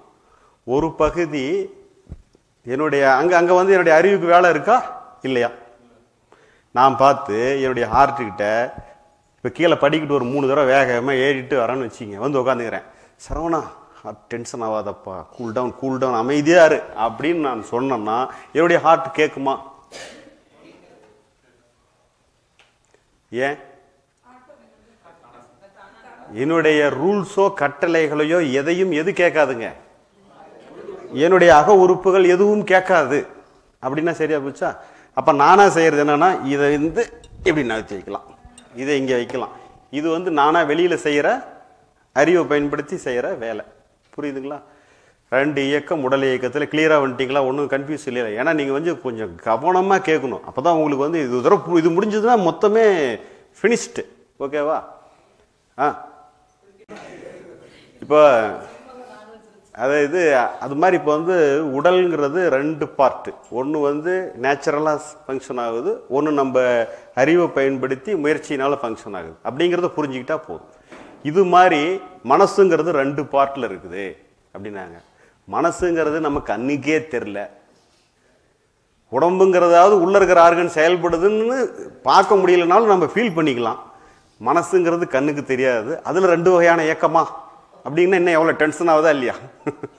அது என்ன அப்படின்றத நம்ம தெளிவாக பார்த்துடணும்.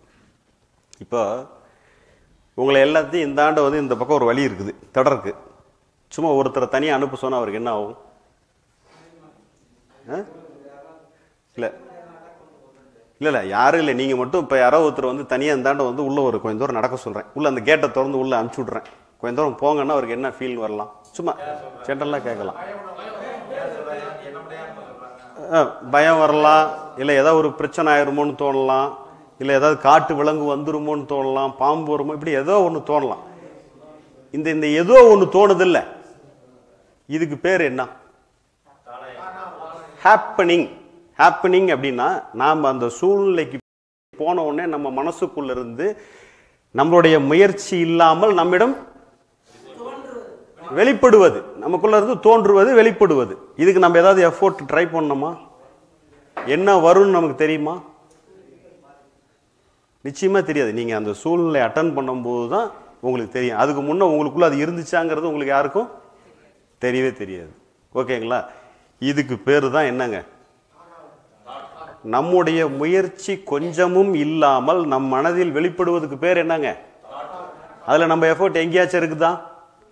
நம்ம அக உறுப்புகளோட இயக்கத்தில் எங்கேயாச்சும் எஃபெக்ட் இருக்கா? அது மாதிரி இதில் ஏதாவது எஃபெக்ட் இருக்கா? இல்லை. இப்போ வந்து இந்த போனேன், பாம்பை பற்றி ஒரு தாட் வந்துடுச்சு, எனக்கு நேச்சுரலாக வந்துச்சுன்னு வச்சுக்கோ, அதோட முடிஞ்சிருமா? இல்லை இல்லை, பாம்பை பற்றி ஒரு எண்ணம் வந்துச்சு, என்னோட போனேன் பாம்பு அப்படின்னு சொல்லிட்டு ஒரு தாட்டு வந்துருச்சு, அதோட முடிஞ்சிச்சு. அதோட நம்மளது ஸ்டாப் ஆயிருமா?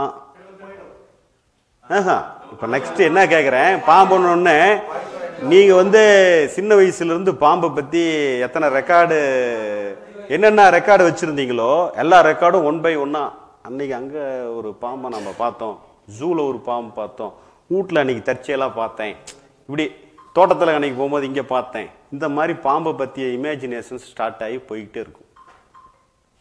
இதுக்கு பேர் என்னங்க? திங்கிங். இந்த திங்கிங் வந்து நமக்கு கவனம் இல்லாமல் நடந்தால் அதுவுமே என்ன? ஓகேங்களா? நாம் தான் இதை யோசிச்சுக்கிட்டு இருக்கிறோன்னு தெரிஞ்சதுக்கு அப்புறம் யோசிக்கிறதுக்கு பேர் என்னங்க? ஏன்னா நீங்கள் எல்லாம் நல்லா தெரிஞ்சிருக்கிறீங்க, அதனால நம்ம டைரெக்டாக நம்ம டக்குன்னு வந்துடுறோம்.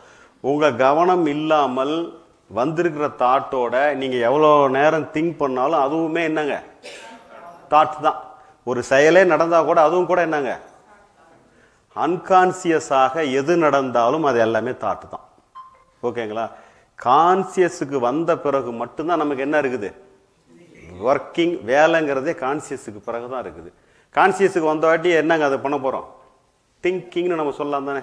வந்ததை எடுத்து நாம் இவ்வளோ நாள் சேகரிச்சிருக்கிற அறிவோடு வச்சு சிந்திக்கிறதுக்கு பேர் தான் திங்கிங். ஏன் சார்? ஆமாம், பாம்பை பற்றி நினைவு வந்த பிறகு அல்ல மொத்தமாக பார்க்குறோம், ஏதோ ஒரு யோசனை, பாம்பை பார்க்கவே இல்லையே, வந்துருமோன்னு எண்ணம் தானே கொண்டு வருது. ஆமாம், அது மாதிரி அது பாட்டுக்கு இந்த திங்கிங் வர்றதுங்கிறது நம்மளா பண்ணிட்டு இருக்கிறோன்னு எப்போ தெரியுதோ அதுக்கு மேலே வந்து நம்ம தான் யோசிக்கிறோம். ஓகேங்களா? அதுக்கு பேர் திங்கிங்னு சொல்கிறோம். புரிஞ்சுதுங்களா?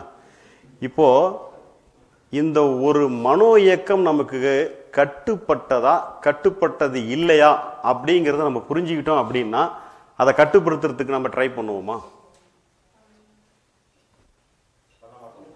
இப்போ ஒரு மனோ இயக்கம் நமக்கு கட்டுப்பட்டது இல்லைன்னு தெரிஞ்சுக்கிட்டீங்க அப்படின்னா எது வகையாக தெரிஞ்சுக்கணும்?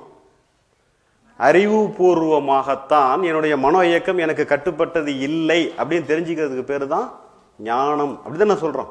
நம்ம அறிவு வழியாக என் மனம் எனக்கு கட்டுப்பட்டது கிடையாது, அது நேச்சுரலாக ஃபங்க்ஷன் ஆகுது அப்படிங்கிறத என்னுடைய அறிவு புரிஞ்சுக்கிறது தான் ஞானம்.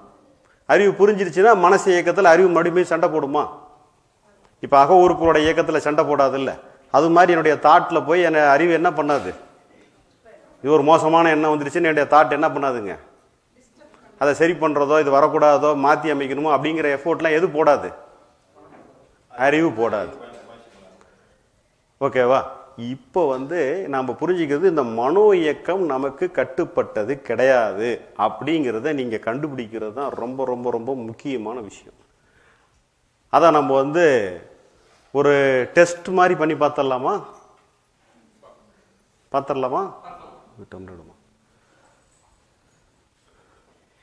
இது எதுக்காக சொல்ல வரேன் அப்படின்னா, நீங்கள் வந்து எங்கேயும் காம்ப்ரமைஸ் இல்லாமல் முதல்ல வந்து அண்டர்ஸ்டாண்ட் பண்ணி முடிவுக்கு வந்துடணும். ஏன்னா இப்போ நீங்கள் வந்து கண்ட்ரோலில் ஏதோ உங்களுக்கு வேலை இருக்குதுன்னு நினைக்கிறதுனால தான் அத்தனை பிரச்சனையுமே. இப்போ ஐயா சொல்கிற மனோலயம் நாசம் எல்லாமே வந்து நீங்கள் ஏதோ ஒரு வகையில் மனோ அனுபவத்தின் மேலே பிடிக்கிற பந்தம் தான் பிரச்சனை. மனோ அனுபவத்திலேருந்து விடுபட்டீங்கன்னா அதுக்கு பேர் என்னங்க?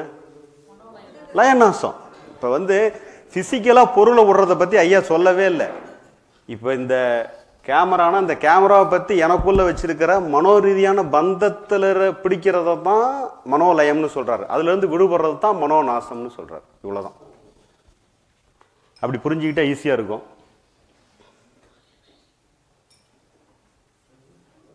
சரி, இது ஒரு கண்ணாடி டம்ளர், நிறைய பேர் பார்த்துருப்பீங்க. இருந்தாலும் புதுசாக வந்திருக்கிறவங்களுக்காக இதை நான் கொஞ்சம் எக்ஸ்ப்ளனேஷன் பண்ணுறேன். இதில் வந்து தண்ணி இருக்குது, தண்ணியில் கொஞ்சம் மணல் போட்டிருக்கிறேன், ஒரு ஸ்பூன் போட்டிருக்கிறேன். ஓகேங்களா?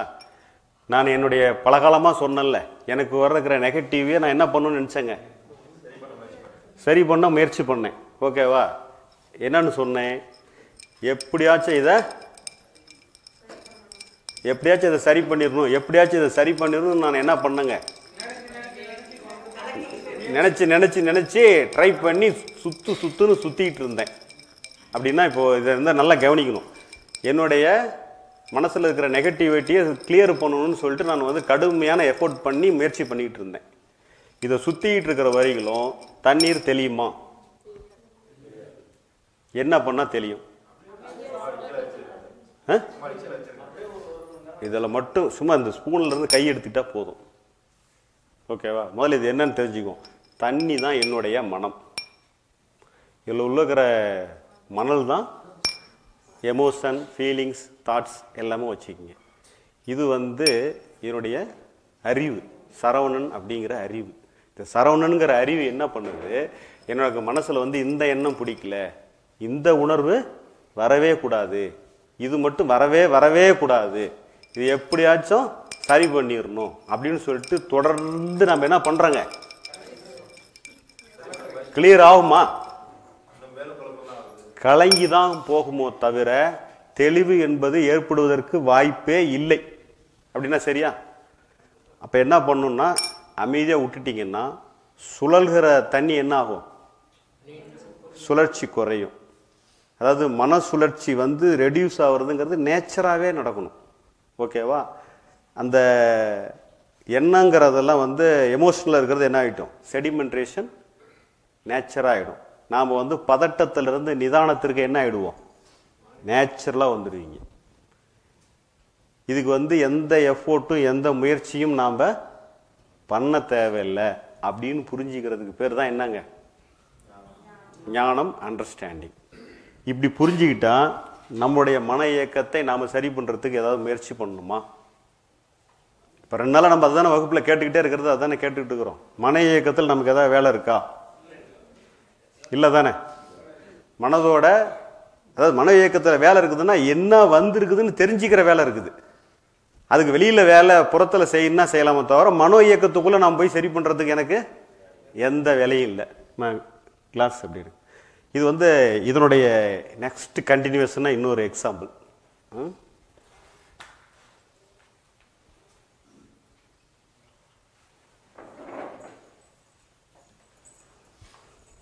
நம்ம இன்னைக்கு அகம் புறம்லாம் பேசணும்ல? இல்லை பரவாயில்ல இருக்கட்டும். அகம்புறம் அப்படின்னு சொல்லி நம்ம பார்த்தோம் இல்லையா? இப்போ இந்த மிரரை பார்த்தீங்கன்னா நம்ம நிறைய செலவு பண்ணுற நேரம் எங்கேங்க? நம்மளை அழகாக்கிக்கிற நேரம் எது? கண்ணாடி தான். ஓகேவா? நல்லா நம்மளை சேவ் பண்ணிக்கிட்டு நம்மளை பர்சனாலிட்டியாக வச்சுக்கிட்டு எல்லாம் பார்த்துக்கிறதெல்லாம் இந்த கண்ணாடி தான். ஓகேவா? அதனால தான் இப்போ இது எதுக்கு சொல்ல வரோன்னா, இந்த கண்ணாடி எடுத்துட்டோம்னா அடுத்தது யாராவது தலை சேவாக முடியுங்களா? டெய்லியுமே உங்களை மேக்கப் பண்ணிக்கிற வேலையை நிச்சயமாக செய்வீங்க. அப்போல்லாம் உங்களுக்கு என்ன வேலை வந்துடும்? புரிதல் ஆட்டோமேட்டிக்காக. கண்ணாடி இல்லாமல் நம்ம எப்படியும் வாழ போகிறதில்ல. கண்ணாடியில் டீல் பண்ணும் போதெல்லாம் நமக்கு புரிதல் என்ன ஆகிடும்? ஆட்டோமேட்டிக்காக இனிமேல்ட்டு வேலை செய்ய ஆரம்பிச்சிடும். அதுக்கு தான் இந்த எக்ஸாம்பிள் எடுத்துருக்குது. இந்த கண்ணாடியில் என்னுடைய உருவம் தெரியுதுன்னா, நான் கண்ணாடியில் தெரிகிற என்னுடைய உருவத்தை பார்த்து நான் தலை செய்யணுமா, கண்ணாடி உருவத்தை பார்த்து வெளியே தலை செய்யணுமா? கண்ணாடி உருவத்துக்கு தலை செய்ய முடியாது தானே? நல்லா புரிஞ்சுக்குங்க. கண்ணாடியில் என்னுடைய பிரதிபலிப்பை நான் பார்க்கணும், வெளியில் எனக்கு நான் அதை பயன்படுத்தி வெளில வேலை செஞ்சுக்கணும். ஓகே தானா? ஓகேவா? இது கையை சீப்பாக வச்சுக்குவோம். இப்போ இதை இப்படிதான் சீப்புன்னு வச்சிங்க. சரியா? இப்போ சீவரம் அப்படின்னாக்கா, இப்போ நான் இங்கே சீவரனா இங்கே சீவரனா? இது வந்து மனோ அம்சம், இது பிசிக்கல் அம்சம்.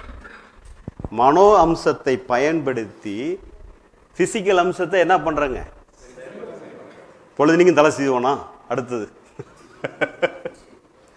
தலை சீவறதுக்கு வேலை இருந்தால் தலை சீவேன். வீட்டுக்கு வந்துட்டேன், படுக்க போகிறேன், தலை சீவனா? ஆனால் இவர் காமிப்பாரா காமிக்க மாட்டாரா?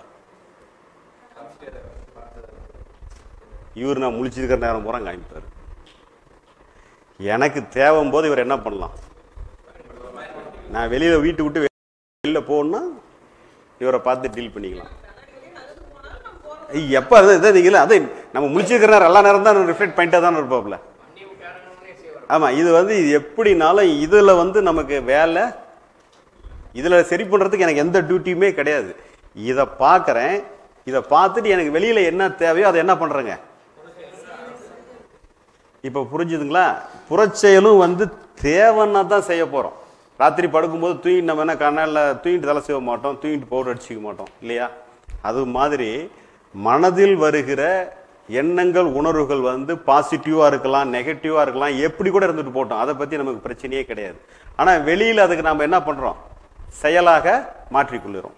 இதுக்கு ஒரே ஒரு உதாரணம் சொன்னால் சரியா ஈஸியாக இன்னும் கேட்சிங்காக புரியும். நேற்று கார் எக்ஸாம்பிள் சொன்னேன், அதே மாதிரி தான் இதுவும். இப்போ நம்ம எதிர்ப்புற உட்காந்து பேசுகிறோம் இல்லையா?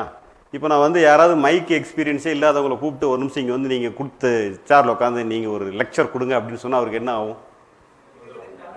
கிட்டுக்கிட்டுன்னு மைக்கு பிடிக்கும் போதே இங்கே கையெல்லாம் ஜில்லுன்னு ஆகிடும், வேத்துரும், எவ்வளோ சொல்கிறது எவ்வளோ கர்ச்சிப் நினைக்கிற அளவுக்கு வேக்கும். இதானே. அதுக்கு மேலே யாரையாவது அவர் கீழே வந்து நல்லா பேசிக்கிட்டு இருப்பார் எல்லாத்துக்கூடையும், மேலே தனியாக உட்கார வச்சா போதும், இவ்வளோதான் பிரச்சனை இல்லை, அவ்வளோ பிரச்சனை ஆகிடும். இதே மாதிரி தான் நானும் இருந்தேன். பேசுங்கன்னு சொல்லி இப்போ யாரையும் பார்த்து இப்போனா அதுவும் யாரையும் பார்த்து நம்மளால் அவ்வளோ ஃப்ரீயாக பேசவே முடியாது. இப்படி தான் இருந்ததுன்னா ஒரு சப்ஜெக்ட் வேறு நம்ம கொடுத்துருவாங்க, இதை நீங்கள் வந்து பேசுங்கன்னா டைரி படிக்கிற மாதிரி மக்குன்னு படிச்சு நமக்கு படிச்சு தானே பழக்கம். படிச்சுட்டு அங்கே போய் நீ கேட்குறியோ கேட்கலையோ டப்புன்னு கீழே போட்டு கண்ணையும் மூடிக்கிட்டு என்ன பேசுகிறோமோ வாமிட் எடுக்கிற மாதிரி எடுத்து முடிச்சுட்டு நான் பாட்டுக்கு வந்துடுவோம். இதுதான் என்னுடைய ஸ்டேட். அப்புறம் இது எல்லாமே ஐயாவோட இதில் தான் நம்ம இந்த அதை வந்து நம்ம அப்ளை பண்ணுறதை தான் இப்போ நான் சொல்ல வரேன். இப்போ நான் என்ன பண்ணிக்கிட்டு இருந்தேன், இப்போ நீங்கள்லாம் புரிஞ்சுக்கிட்டீங்க தானே இந்த எக்ஸாம்பிளில். இப்போ நான் என்ன பண்ணிக்கிட்டு இருந்தேன், என்னுடைய பழைய ஸ்டேட் என்ன?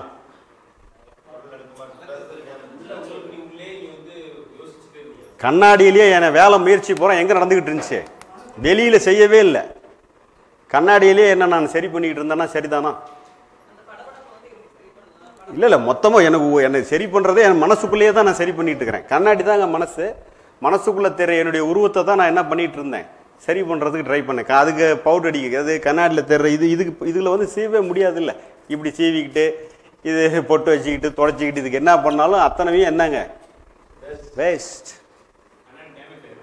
கண்ணாடி டேமேஜ் ஆகிறது தான் அது ஓசிடி, அது என்ன ஓசிடிலாம் ஆகுதுன்னு வச்சுக்கோங்க, அடுத்த கட்டம்.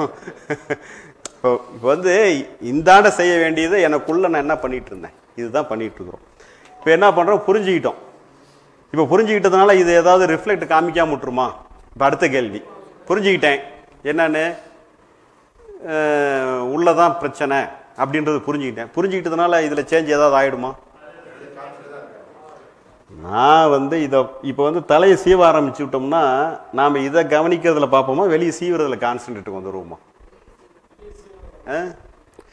ரைட்டு. இங்கே இன்னும் பொட்டு கொஞ்சம் கரெக்ட் பண்ணணும் போல், ரைட்டு. இங்கே ஒரு முடி விட்டுட்டோம் போல், இப்படிங்கிற மாதிரி நம்ம பார்த்து செய்கிறோம்ல. அப்போ என்னன்னா இப்போ கண்ணாடியெல்லாம் நம்ம அந்த இடத்துல என்ன ஆகிடுவோம், மறந்தே போயிடுவோம். வெளியில் செய்கிற செயலில் நம்ம என்ன ஆகிடுவோம், ஃபோக்கஸ்ட். கவனத்தை மனசுக்குள்ளே குவிக்கிறதுலேருந்து விடுபட்டு வெளியில் செயல் ஓரியன்டாக குவிக்க ஆரம்பிச்சிருவோம். அப்படின்னா சரியா போச்சா? புரிஞ்சுதுங்களா? இப்போ இது மாதிரி வெளியில் வந்து நமக்கு செயல் தேவைன்னா நம்ம என்ன பண்ணிக்கலாம், செஞ்சுக்கலாம் அப்படிங்கிற மாதிரி ஆயிடுச்சு. இப்போ வந்து இப்போ அடுத்தது வந்து நான் என்ன என்னுடைய டியூட்டி இப்போ என்ன, மைக்கில் நல்லா பேசணும். எனக்கு கருத்தெல்லாம் பிரமாதமாக தெரியும், என்னென்ன சொல்லணும் என்னென்ன டெலிவரி பண்ணணுங்கிறதெல்லாம் எனக்கு நான் நல்லா எழுதி வச்சுருக்கிறேன். எது எனக்கு தடையாக இருந்தது, எனக்குள்ளே இருக்கிற எமோஷன்ஸ், படபடப்பு, வேக்கிறது, இவன் பார்த்து நம்மளை சிரித்து அவமானப்படுத்திடுவான், அவன் பார்த்து நம்மளை சிரித்து அவன் என்ன நினச்சிக்குவான் நம்மளை பற்றி, இவன் என்ன நினச்சிக்குவான், இந்த பிரச்சனை இருக்குதுல்ல, இதெல்லாம் தான் என்னை வந்து பேச விடாமல் தடுப்பது எது அப்படின்னா இந்த விஷயங்கள் தான். ஓகேவா? இப்போ நான் என்ன பண்ணிட்டேன், இதை பூராத்தையும் கீழே வைக்கல, அது எப்படி வேணா இருந்துட்டு போட்டோம், ஏன் வேலை பேசுறது. அது தக்கி பேசினாலும் சரி, தடுமாட்டமாகி பேசினாலும் சரி, நீ பேசுகிறத பேசு அப்படின்னு சொல்லி ஸ்டார்ட் பண்ணால் என்ன ஆகுதுன்னா, முதல்ல பேச ஆரம்பிக்கிறோம். வேக்கிறது விறுவிறுக்கிறது என்ன ஆகுதுன்னா அதுக்கான ரெஸ்பான்ஸ், அது வேக்கிறது விறுக்கிறது நேச்சுரலாக நடக்கிறது. நம்ம பார்த்து அதை என்ன பண்ண முடியாது, வேக்கிறத குறைக்க முடியுமா? ஒன்றுமே பண்ண முடியாது. அதெல்லாம் வந்து நேச்சுரல் ஃபங்க்ஷன். நம்ம முடிவுக்கு வந்துட்டா நாம் பேசுறது மட்டும்தான் நம்ம ஃபங்க்ஷன், நம்மளுடைய அறிவை வச்சு செயல்படுத்துகிற வேலை. அப்போ அந்த இடத்துல அந்த இதை நம்ம பொறுப்பை எடுத்துட்டு அதில் மட்டும் கவனமாக நம்ம வேலை செய்யணுங்கிற முடிவுக்கு வந்துட்டோம்னா இதில் எதையுமே நம்ம என்ன பண்ண தேவையில்லை, ரெஸ்பான்ஸ் பண்ணிட்டு இருந்தோம்ல, பொறுப்பை சுமந்து கொண்டு இருந்தோம் இல்லையா, அந்த பொறுப்பை என்ன பண்ணுறோம், ட்ராப். கவனத்தை இங்கே ஃபோக்கஸ் லைட் அடித்து இங்கே சரி பண்ணிகிட்டு இருந்தோம் உள்ள. அதை அப்படியே மாற்றி நான் பேசுகிற வேலைக்கு ட்ரையல் இதை இங்கே மைக்கில் கொண்டு வந்தாச்சு. கொண்டு வந்துட்டு வாட்டி என்ன ஆகுது அப்படின்னு கேட்டிங்கன்னா, என்னென்ன கருத்து சொல்லணும், என்னென்ன விஷயத்தை பேசணுமோ அதை பேச ஆரம்பிக்கிறோம். ஒரு விஷயத்துக்கு ரெஸ்பான்ஸ் பண்ணலன்னா அந்த விஷயம் வளருமா குறைஞ்சிருமா? நீங்கள் எங்கே வேணால் பாருங்கள், ஆட்டோமேட்டிக்காக என்ன ஆகிடும்? நீங்கள் ஒருத்தர்கிட்ட சண்டைக்கே போனீங்கன்னா கூட அவங்ககிட்ட நீங்கள் எதிர்த்து நிற்கிறவரெல்லாம் அவன் என்ன பண்ணுவான்? நீ 5னா நான் 5பான், நீ 7னா அவனும் 7பான், நீ 10னா அவனும் 10பான். நீ என்ன கூட பண்ணிக்கப்போனா அவன் எவ்வளோ நேரம் இருப்பான்? அவ்வளோதான். அது மாதிரி இந்த மனசை ரெஸ்பான்ஸ் நிர்வாகம் பண்ணுற வேலையிலேருந்து நம்ம என்ன பண்ணிட்டோம்? விடுபட்டோம். விடுபட்ட வாட்டி இப்போ வந்து ஸ்பீச் வந்து ஆட்டோமேட்டிக்காக என்ன ஆகுது? கொஞ்சம் நடுக்கம் பதட்டம் வந்து அப்படியே கொஞ்சம் கொஞ்சமாக குறையுது. ஸ்பீச் வந்து கொஞ்சம் கொஞ்சமாக என்ன ஆகுது? கிளாரிட்டி ஆகுது. அப்புறம் அப்படி ஆக என்னென்னா, கண்ணையே நம்மளால் திறந்து பேச முடியாத நாம் கண்ணை திறந்து பேசுகிறோம். அதுக்கப்புறம் வந்து இப்போ அவர் பாரு கொஞ்சம் தூங்குற மாதிரி இருக்கார், இவர் கொஞ்சம் கவனமாக கவனிக்கிறார் அளவுக்கு நம்மளால் நிதானமாக, அதாவது அவங்க தூங்குறத தப்பாக சொல்ல, நிதானமாக பக்குவமாக கவனிக்கிற தன்மைக்கு நம்ம வர்ற அளவுக்கு நம்மளுடைய நிதானத்தன்மை கூடுறீக்குதுன்னு சொல்ல வரேன். இது மாதிரி நம்ம அகத்தில் வர்ற அத்தனையும் நம்ம செயலுக்கு எது எது தேவையோ, அது பாசிட்டிவாக இருக்கலாம் நெகட்டிவாக இருக்கலாம், அதை பற்றி பிரச்சனை இல்லை. செயலுக்கு எப்படி தேவையோ அதை நம்ம எடுத்துக்கிறது தான் நம்ம புரிஞ்சுக்கிற மெயின் கோர் மெசேஜ். இப்போ நம்மளை சொல்கிறவங்க என்ன சொல்லுவாங்க? நம்ம சரியில்லையா, நம்ம செயல் சரியில்லையா? ஆமாம், பொதுவாக என்ன சொல்லுவாங்க? நாம் நினைக்கிறதுங்கிறத விட நம்ம என்ன செய்கிறோங்கிறது தான் எல்லாருக்கும் தெரியும். அதான் பொதுவாக நம்ம என்ன நினச்சிக்கிட்டு இருக்கிறேன், நான் என்ன நினச்சிக்கிட்டு இருக்கிறேங்கிறது எனக்கு மட்டும் தெரியும். நானா என்ன செய்கிறேங்கிறது உங்கள் எல்லாருக்கும் தெரியும். அப்படின்னா சரியா போச்சா?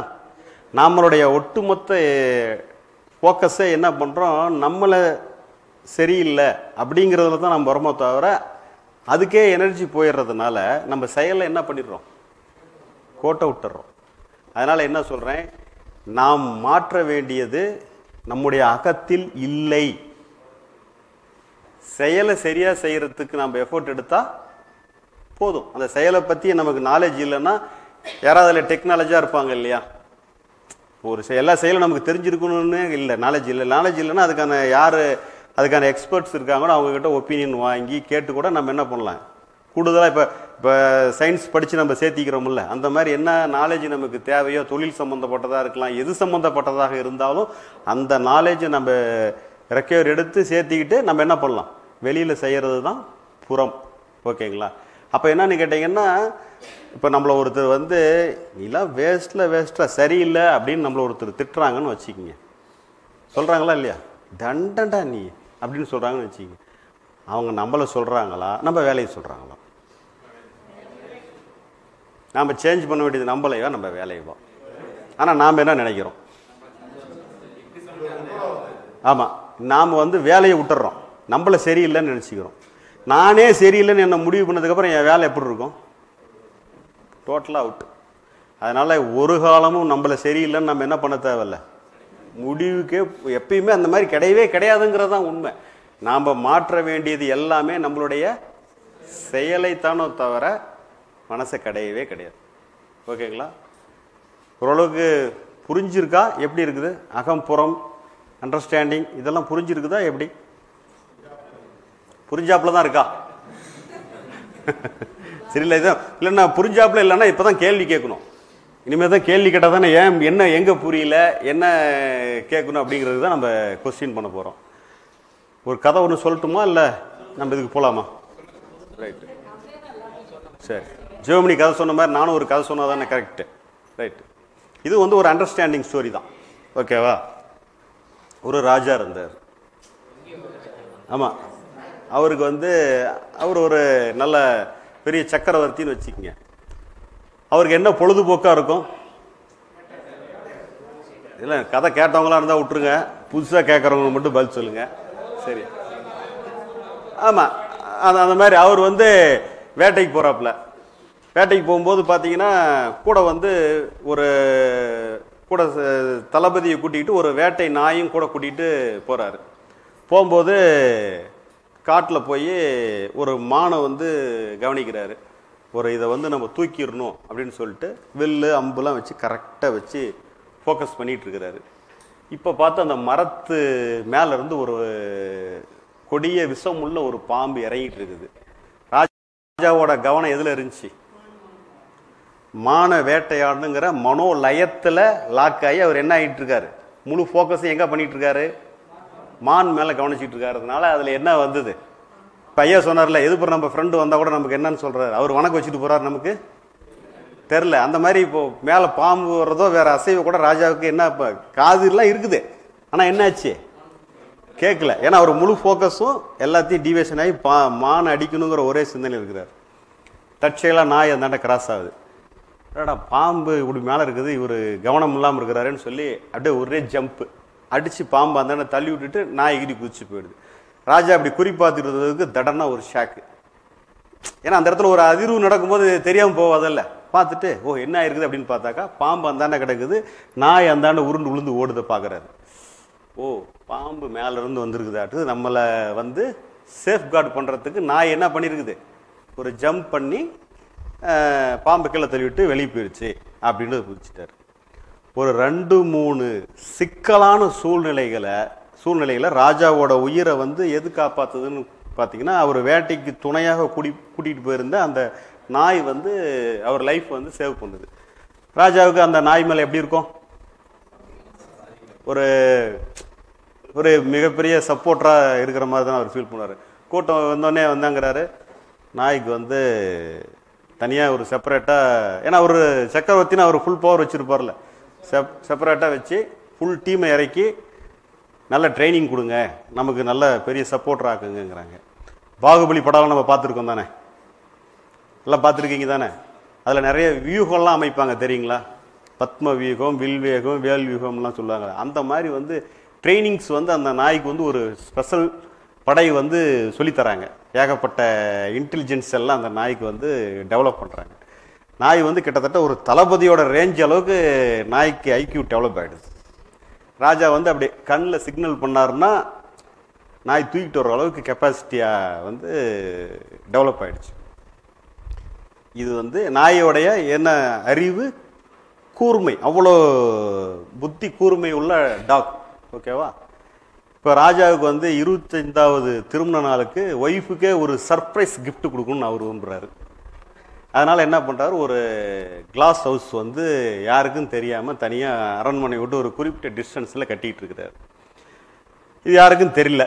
ஆனால் இந்த நாய் வந்து இது என்னாச்சு, பாகுபலி அளவுக்கு பிரெயின்னா அது என்ன பண்ணும், ஒற்றன் படை அதாவது மாதிரி அது ஒரு எதையுமே கொஞ்சம் வாட்சிங்காக கவனிக்கிற திறமை இந்த நாய்க்கு அதிகம் உண்டுனால, என்ன ராஜா டெய்லி குறிப்பிட்ட நேரத்துக்கு வெளில போகிறாரு வராரு, என்ன பண்ணுறாருன்னு தெரியலையேன்னு சொல்லிட்டு அவருக்கு தெரியாமையே பின்னால் போய் பார்த்து ஏதோ ஒன்று இங்கே பண்ணுறாங்க அப்படின்றத பார்த்துட்டு கண்டுபிடிச்சி, சரின்ட்டு அடுத்தது வந்து ராஜா இல்லாமல் அது நம்ம என்னன்னு போய் பார்த்துடணும் அப்படின்னு சொல்லிட்டு அந்த கண்ணாடி மாளிகைக்கு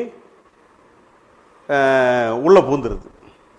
உள்ளே பூந்தோடனே காவலாளிகள் என்ன பண்ணாங்க, ராஜா போயிட்டாங்கன்னு சொல்லி லாக் பண்ணிவிட்டு வெளியே வந்துட்டாங்க. ஒரே ஒரு விஷயத்தை நீங்கள் இந்த புரிஞ்சுக்கணும், அந்த நாய் இதுவரையிலும் கண்ணாடியை பார்த்ததில்லை அப்படிங்கிற மண்ணையோட நீங்கள் கதையை கேட்டீங்கன்னா தான் கதை உங்களுக்கு புரியும். ஓகேவா? நாய் வந்து கண்ணாடி இதுவரையிலும் பார்த்ததில்லை. உள்ளே போனது தான் சரி, நாய்க்கு வந்தது டென்ஷன், அவ்வளோ டென்ஷன் ஆயிடுச்சு. ஏன்னா திருமண பக்கம்லாம் என்ன இருக்குது, திருமண பக்கம்லாம் வேட்டை நாயாக இருக்குது, நாய்க்கு வந்துச்சு டென்ஷன். இந்த ராஜா நம்பாங்க இங்கே இவ்வளோ நாயை சேர்த்து வச்சிருப்பான் போல அப்படின்னு சொல்லிட்டு முதல்ல சும்மா ஒரு தாத்துக்கு சொல்கிறேன், அவ்வளோ கோவம் வந்துருச்சு. இவ்வளோ நாய் இங்கே வச்சிருப்பான் போல இருக்குது அப்படின்னு ஒரு கோவம். அடுத்தது எல்லா பயலையும் முடிச்சுட்டு தான் நாம் இன்னைக்கு கிளம்புறதுன்னு சொல்லி, ஏன்னா அவர் ஒரு பெரிய தளபதி ரேஞ்சில் இருக்கிறதுனால ஃபுல் எஃபோர்ட்டு போட்டு எவ்வளோ கொலைக்கணுமோ கொலைன்னு கொலைச்சு தள்ளுது. அத்தனை நாயும் கொலைச்சா எப்படி இருக்கும், எக்கோ வேற. நாய் தான் கண்ணாடியை பார்த்தது இல்லையா, பயங்கர எமோஷனல் ஆயிடுது. கத்தி தொண்டை கிழிஞ்சி ரத்தம் வர்ற அளவுக்கு கத்துது. இது புரியும், அதே மாதிரி ஃபோர்ஸாக தான் இருக்குது. அப்புறம் ஒரு கட்டத்துக்கு மேலே நாய்க்கு வந்து டயர்ட் ஆகி அன்கான்சியஸுக்கு தொப்புன்னு விழுதுட்டு பிறகு வந்து கொஞ்சம் நேரம் கழிச்சு ஒரு 2 மணி நேரம் அன்கான்சியஸ் பிறகு மொல்ல அப்படியே எலும்பி அப்படி மிரரில் இப்படி பார்த்துட்டு இப்படி பார்க்குது. பார்த்தாக்கா எங்கே இவ்வளோ பேரும் இவ்வளோ நேரம் துரத்தி ரொம்ப ஆக்ரோஷமாக சண்டை போட்டுக்கிட்டு இருந்தாங்களே, ஒருத்தரையும் காணமே அப்படின்னு சொல்லி பார்க்கும்போது அப்போ தான் நாய்க்கு ஃபஸ்ட்டு டைமாக ஒரு விஷயம் அண்டர்ஸ்டாண்ட் ஆகுது. ஏன்னா அவ்வளோ ஆக்ரோஷமாக இருந்ததுக்கு இப்போது ஒன்றும் அப்படி ஒன்றும் இல்லையே, இதில் ஏதோ ஒரு நாம் பார்க்க வேண்டியதோ புரிஞ்சிக்க வேண்டியது வேறு ஏதோ இருக்குது போல் அப்படிங்கிறத நிதானமாக பார்த்தோன்னே தான் ஓஹோஹோ இதெல்லாம் வந்து ஒரிஜினல் கிடையாதாட்டிருக்குது, இதெல்லாம் என்னுடைய பிம்பங்கள் தான் அப்படின்னு சொல்லி நாய் முதல் முறையாக என்ன பண்ணுது, ஃபஸ்ட்டு கண்டுபிடிக்குது. கண்டுபிடிச்சோடனே இருந்தாலும் உடனே நம்பிட முடியுமா, எந்திரிச்சு டக் டக் டக்குன்னு இந்தாண்ட ஒரு வாக்கு, நாம் நடக்கிற மாதிரி எதிர்ப்பில் இருக்கிற கண்ணாடியில் இருக்கிற பிரதிபம் என்னுடைய பிரதிபலிப்பு தான் நடக்குது அப்படின்னு இந்தாண்ட கொஞ்சம் தூரம் நடந்து 2 பக்கத்துலேயும் என்ன பண்ணிடுது, கன்ஃபார்ம் பண்ணிக்குது. சரி, இந்த மீதி நம்ம பார்க்குற அத்தனையுமே என்ன, என்னுடைய ஒரே தோற்றம் தான் அத்தனையும், கண்ணாடியில் தெரிகிற 100 நாயும் வேறையா ஒரே நாயின் பிரதிபலிப்போம் அப்படின்றதையும் புரிஞ்சிடுச்சு. புரிஞ்சிட்டு இப்போ கத்துமா, ஏன் கத்தாது, என்ன புரிஞ்சிக்கிச்சு, இல்லை கத்தி புரோஜனம் இல்லைன்னு புரிஞ்சிடுச்சு. அப்படின்னா சரியா போச்சா? கதையில் ஒன்றும் சந்தேகம் இல்லையா? கேள்வி கேட்கலாமா? கதை நல்லா புரிஞ்சு தானே? கதையில் ஏதாவது டவுட் இருக்குதா? எது இல்லையா? இல்லை தானே? இல்லை, கதை இப்போ வந்து நாய் வந்து புரிஞ்சிடுச்சு, கத்தி புரோஜனம் இல்லைன்னு புரிஞ்சு அமைதி ஆயிடுச்சு. ஓகேவா? அப்படியா? சரி, இப்போ கண்ணாடி மாளிகைனா என்ன? தெரிஞ்சவங்க பதில் சொல்ல வேணாம், தெரியாதவங்க சொல்லுங்க. கண்ணாடி மாளிகைனா என்ன? சூப்பர். கண்ணாடி மாளிகை என்பது என்னுடைய மனம். நாய்னா யாரு? நம்ம தான் நாய். என்னடா என்ன வந்து நாயான்னு சொல்றேன்னு தப்பா நினைச்சுக்காதீங்க, புரிஞ்சிக்கிறதுக்காக. ஏன்னா இங்க எல்லாம் கூப்பிட்டு உட்கார வச்சு சோறுலாம் போட்டு நாயான்னு சொல்லுவேன் அப்படி நினைச்சுக்காதீங்க. அப்படிலாம் இல்லை. நாயினா இந்த கதையில வர்ற, அதாவது நம்ம ரிலேஷன்ஷிப் பண்ணி இந்த ட்ரூத்தை பயங்கர இன்டெலெக்டான நாயா. கரெக்ட், சூப்பரா சொன்னாரு. பாகுபலி அளவுக்கு கேட்சிங் பண்ற அளவுக்கு நம்ம அறிவுள்ள நாயின்னு வச்சுக்கோங்க. எதுக்கு?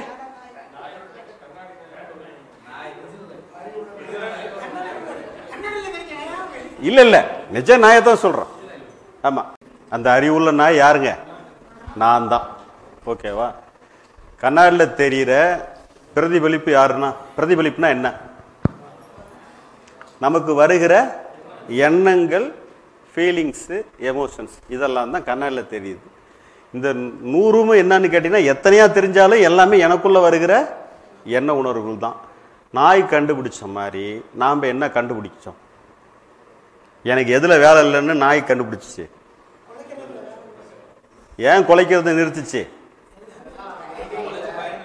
கண்ணாடியில் தெரிகிற பிரதிபலிப்பை பார்த்து குறைச்சி எந்த பிரயோஜனமும் இல்லை, ஏன் தொண்டை தான் கிளியுமோ தவிர அங்கே ஒன்றும் மாறாதுன்னு தெரிஞ்சிருச்சு. அப்படின்னா சரியா போச்சா? அதை போல என்னுடைய எண்ணங்களையோ உணர்வுகளையோ நான் வந்து சரி பண்ணிடுவேன்னு முட்டாள்தனமாக நாம் முயற்சி பண்ணிக்கிட்டு இருந்ததுலேருந்து நாம் என்ன பண்ணுறோம்?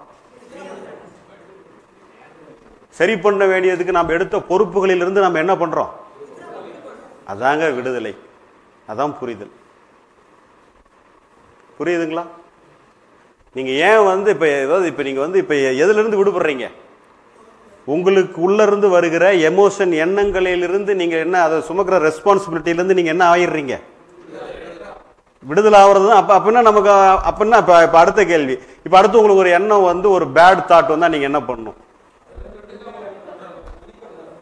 அதுல அது பாட்டுக்கு வருது, நாம் என்ன பண்ணலாம்? அதுக்கு நாம் அதுக்கு ரெஸ்பாண்ட், அதாவது நம்ம பொறுப்பெடுத்து சரி பண்ண வேண்டிய எந்த வேலையும் இல்லை அப்படின்றத மட்டும் நீங்க புரிஞ்சுக்கிட்டு நீங்க என்ன பண்ணலாம்? உங்க வேலை என்னவோ அந்த வேலையை பார்க்கலாம். ஒரு விஷயம் ரெஸ்பாண்ட் பண்ணலன்னா வளருமா வளராதா? அப்ப அந்த தாட் என்ன ஆயிடும்? மனோலயம் நாசம் என்பது பொறுப்புகளை சுமக்காமல் விடுகிற போது நேச்சுரலா என்னங்க ஆயிடும்? நாம பிடிச்சிக்கிட்டு இருந்த மனோலயம் என்ன ஆயிடும்? லயம் நாசம் என்பது நேச்சராக ஏற்படும். அதான் சிறப்பு. ஓகேங்களா? இப்போ ஐயா சொன்னது, இப்போ சார்லாம் கூட காத்தால பேசியிருந்தாங்க, புலனில் பார்க்குறத வந்து ஈஸியாக நம்மளால் என்ன பண்ண முடியுது. இப்போ இந்தாண்ட இவரை சாரை பார்த்தேன், இதை இப்போ இவங்க அக்காவை பார்க்குறேன், இது ஒரு மனோலயம். இந்த லயம் கலைஞ்சு இப்போ இவங்கள பார்க்குறேன், இது வந்து கண்ணில்.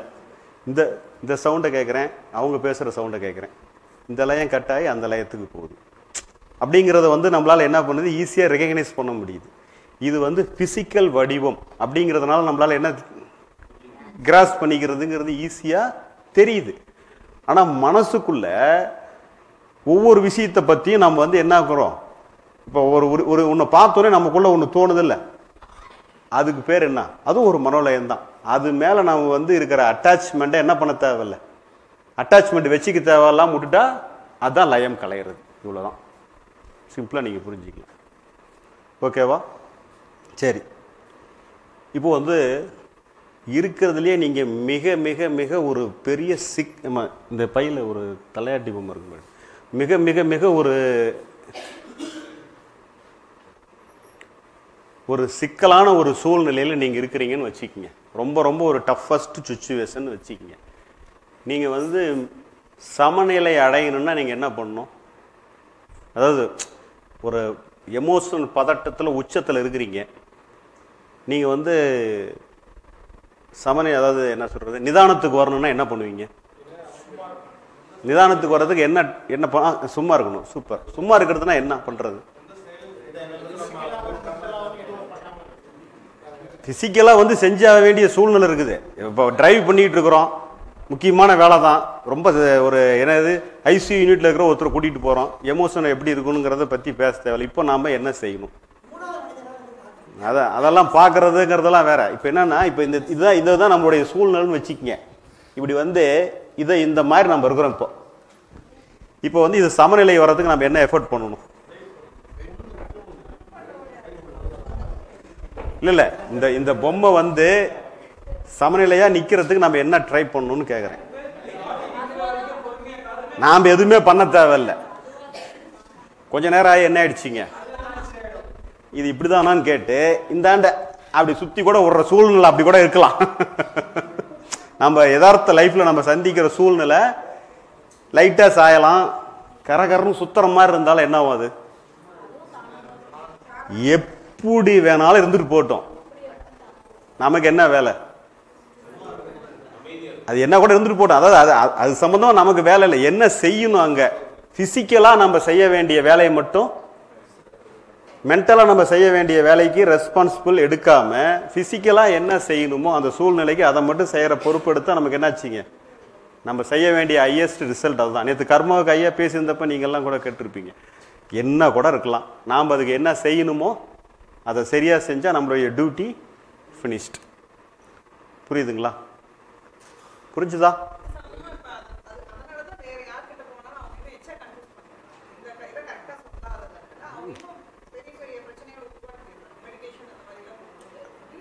அதான் ஆமாம்மா, அது நீங்கள் வந்து அந்த மெடிடேஷன் மீதியெல்லாம் வந்து ஆரம்ப கட்டமான கண்டிஷன். இப்போ நாம் இதுக்கு வந்துட்டு வாட்டி திரும்ப மெடிடேஷனே நம்மலாம் அதெல்லாம் வந்து எதுக்குன்னு கேட்டிங்கன்னா, இப்போ நம்ம வந்து ஒரு அரை மணி நேரம் உடற்பயிற்சி பண்ணுறீங்க, உடம்பு என்னவா இருக்குது, நல்லா எனர்ஜியாக இருக்குது.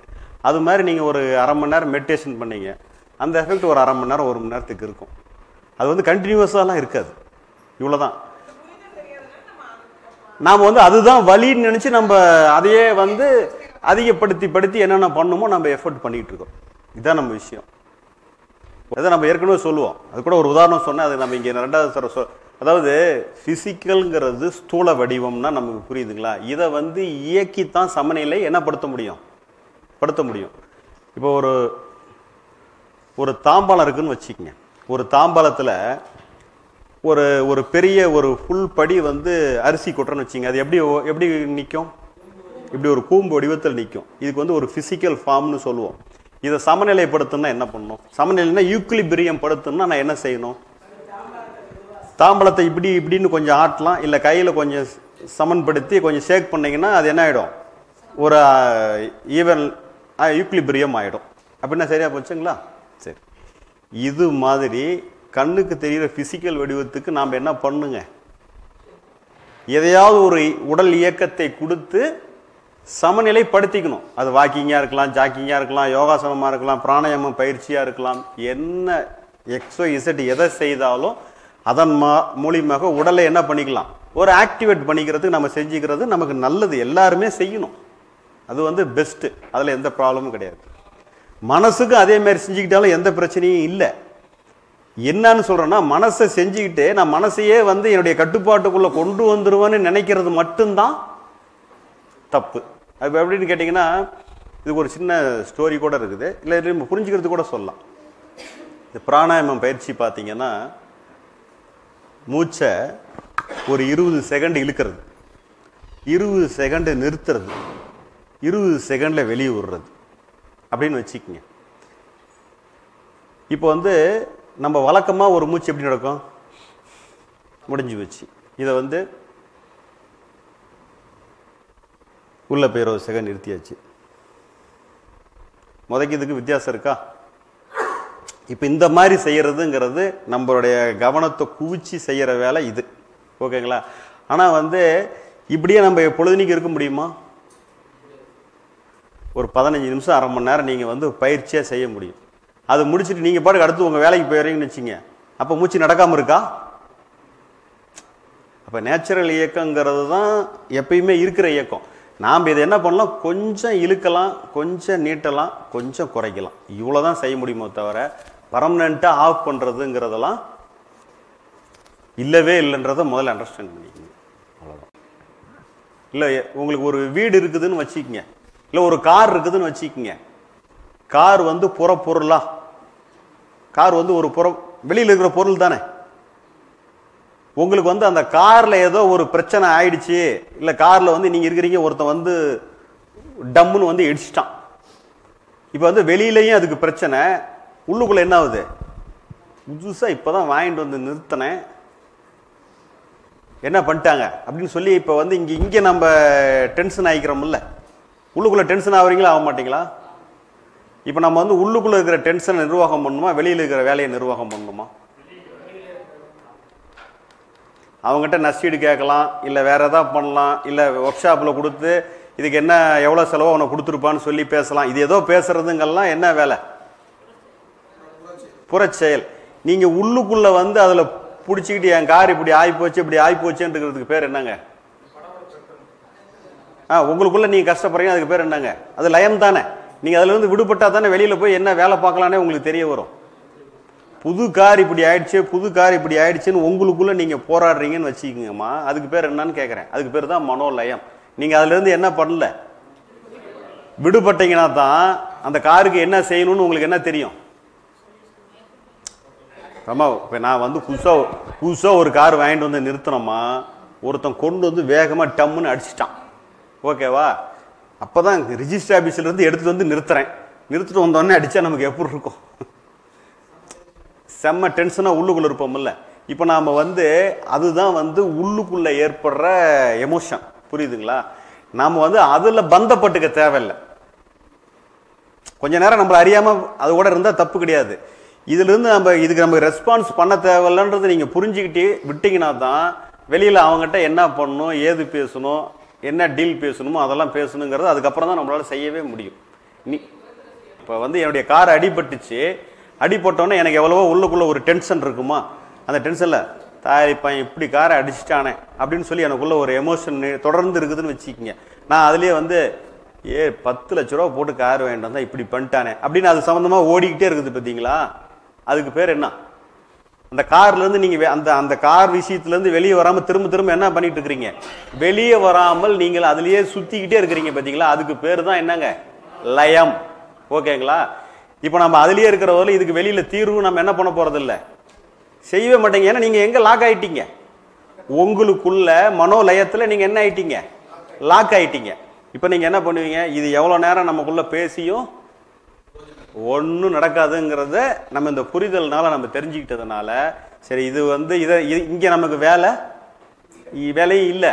அவங்ககிட்ட போய் என்ன வந்து என்னப்பா கொஞ்சம் பார்த்து வரக்கூடாதா என்ன பண்ணுன்னு கேட்டு அவங்ககிட்ட டீல் பேசி அதுக்கான வேலையை செய்யறது தான் என்ன பண்ணுங்க, அறிவுபூர்வமாக நம்ம செய்ய வேண்டிய வேலை. இப்போ வந்து பிடிச்சிக்கிட்டு இருக்கிறதுக்கு பேர் மனசு ரீதியாக ஒரு விஷயத்தை பிடிச்சிட்டு இருக்கிறதுக்கு பேரு லயம். அந்த பிடியிலிருந்து விடுபடுறதுக்கு நம்ம இல்லை, அது ஒன்றும் பண்ண முடியாதுன்னு விட்டுட்டீங்கன்னா அதுவா என்ன ஆயிடுது. இருந்தாலும் இருந்துட்டு போட்டு நம்ம ஒன்றும் அதான் எங்க சரி பண்றதுக்கு நமக்கு அங்க வேலை இல்லை, பொறுப்பு சுமக்க வேண்டிய அவசியம் இல்லை அப்படிங்கிற முடிவுக்கு வந்துட்டீங்கன்னா அது என்ன ஆயிடுது, அதான் நாசம் ஆயிடுது. நாசம் ஆயிடுறதுங்கிறது நம்ம கொண்டு வர்றதில்ல, அதுவாகவே மாறிக்கும். அவ்வளோதான், அடுத்த வேலைக்கு போயிடும்.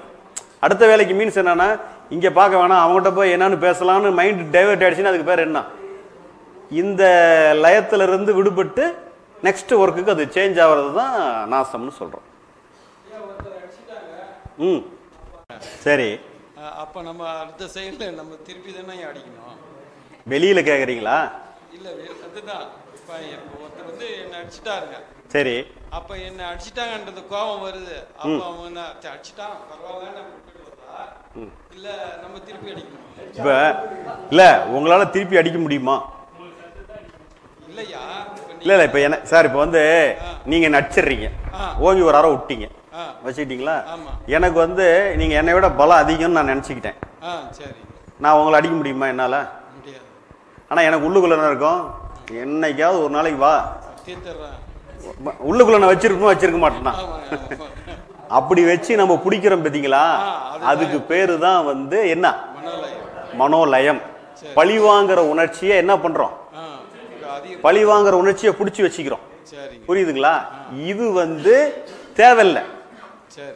நாம என்ன பண்ணலாம் அப்படின்னா, அடிச்சிட்டான் இல்லையா, அவனை டைரக்டா சண்டைக்கு, நமக்கு ஸ்ட்ரென்த் இருந்தா நம்ம சண்டைக்கு போகலாம். இல்ல நம்ம பக்கம் நியாயம் இருக்குன்னா அதுக்கு என்ன லீகலா என்ன பண்ணும், இல்ல நண்பர், அதாவது ரெண்டு பேருக்கும் காமனான ஆளோ இல்ல பப்ளிக்ல யாராவது ஒரு பெரிய ஆளோ வந்து பரப்ப தேவையில்லாம இவர் அன்வான்டா டிஸ்டர்ப் பண்றாரு அப்படின்னு நம்ம சொல்லலாம். அதெல்லாம் என்ன பண்றோம்னா புறம் சார்ந்த நாம அதுக்கு டீல் பண்ற வேலை. நீங்களும் பதிலுக்கு அடிச்சீங்கன்னா அவர் ரெண்டாவது அடிச்சு அப்புறம் வந்து அது என்ன ஆகும்னு உங்களுக்கே தெரியும். அது என்ன ஆகும் நீங்களே முடிவு பண்ணிக்க வேண்டியது. இது ஒரு கன்ஃபியூஷனா இருக்கிறீங்கன்னு வச்சுக்கோங்க. சிம்பிளா நான் சொல்றேன், அதாவது நிறைய ப்ரெஷர் நிறைய டென்ஷனா இருக்கிறீங்கன்னு வச்சுக்கோங்க. எது அகனும் புரியல, எது புறனும் புரியல, என்ன பண்ணணும் இப்படி நிறைய புரியலன்னு வச்சுக்கோம். தப்பு இல்லை, நான் பிராங்கா பேசுறேன், எனக்கு புரியல சார், ஒரே கன்ஃபியூஷனா இருக்குது. நீங்க வந்து உட்காந்துங்க, உங்க பெஞ்சில் உட்காந்துங்க, சேர்ல உட்காந்து ஒரு பேப்பர் எடுங்க, உங்களுக்கு இருக்கிறத வந்து ஒரு சென்டென்ஸா எழுதுங்க. அதுக்கப்புறம் இதுல எது அகம் எதுவும் புறன்னு பிரிக்க முடியுமா முடியாதா? எது அதெல்லாம் எமோஷன் தாட்டோ அதுக்கெல்லாம் இன்ட்டு மார்க் போட்டே வாங்க. ஓகேவா? அதே வந்து திங்க் பண்றது செயல்படுறதுன்னு ஒரு பகுதி இருக்குதுங்கிறது நமக்கு தெரியும்ல. எதுக்கு ரெஸ்பான்ஸ் பண்ணி வெளி உலக வேலை செய்யறதுங்கிறது உங்களுக்கு தெரியும் தானே. அதுக்கு நம்ம கவனத்தை கொடுத்து நம்ம செய்ய வேண்டியது திங்கிங், ஆக்ஷன். இந்த மைண்ட் ரீதியா சொல்றதுக்கு நம்ம என்ன பண்ண தேவை, பொறுப்பை சுமக்க வேண்டிய அவசியம் இல்லை அப்படின்ட்டு தலையில சுமக்கிறதுக்கு பதிலாக தரையிறக்கி வச்சுட்டு வெளியில என்ன செய்யணுமோ செயல் செஞ்சுட்டா அந்த சிக்கலான சூழ்நிலை கூட நம்ம வந்து பர்ஃபெக்டா நம்மளால ஹேண்டில் பண்ண முடியும். அவ்வளவுதான். பல உதாரணங்களோட ரொம்ப எளிமையா எல்லாரும் புரியணுங்கிறதுக்காக தான் இந்த அளவு இறங்கி சொல்லப்பட்டிருக்கு. இதை தான் ஐயா சொன்னாங்க. நம்ம இதை தான் இன்னும் அவர் லாங்குவேஜில் சொல்றாரு, நான் புரிஞ்சுக்கிட்ட லாங்குவேஜில் நான் பேசுறேன். இவ்வளவுதான் விஷயம் அதே தான். மைண்ட் நம்ம கட்டுப்பாட்டில் இல்லை அப்படிங்கிற கோர் மெசேஜை நீங்க வந்து உங்களுக்குள்ள கண்டுபிடிக்கிறது தான் கண்டுபிடிப்பு. இது நான் சொன்னதுனால அது உங்களுக்கு வேலை செய்யாது, ஐயா சொன்னதுனாலே உங்களுக்கு வேலை செய்யாது. யாரு கண்டுபிடிக்கணும்? உங்களுக்கு. அதாவது நீச்சல் வந்து மாஸ்டர் சொல்லி தருவார தவிர நீச்சல் அடிக்க வேண்டியது யாரு? அவ்வளவுதான். இதுல வந்து உங்களுக்கு இன்ஃபர்மேஷன்ல இனி நீங்க டே டு டே லைஃப்ல சந்திக்கும் போது உங்களுக்கு ஏற்படுற எக்ஸ்பீரியன்ஸே உங்களை என்ன பண்ணிடும், வச்சு வேலை செய்யும். கத்துக்குங்க. அவ்வளவுதான், நிஜமா சொல்றேன், அப்படிதான் கத்துக்க முடியும். ஏன்னா அதுதான் நமக்கு வந்து பிராக்டிக்கலா டீல் பண்றது எல்லாமே நமக்கு லைஃப்ல நடக்கிற அனுபவத்துல தான் நம்ம கத்துக்க முடியும். கொஞ்ச நேரம் அது பின்னாடி போயிடுவோம். ஏன்னா நம்மளுடைய முதல்ல நமக்கு அன்கான்சியஸ் வருமா கான்சியஸ் வருமா? நாம டீல் பண்ணும்போது ஃபர்ஸ்ட் நமக்கு வந்து அன்கான்சியஸ் தான் வரும், கான்சியஸா யாருக்குமே வராது. கொஞ்ச நேரம் கழிச்சு தான் நம்ம என்ன பண்ணுவோம், கான்சியஸுக்கு வருவோம். கான்சியஸுக்கு வந்த உடனே நான் தான் இதை பிடிச்சிக்கிட்டு இருக்கிறேன் அப்படின்றது உங்களுக்கு ஒரு கட்டத்தில் தெரிஞ்சிருமா தெரியாதா?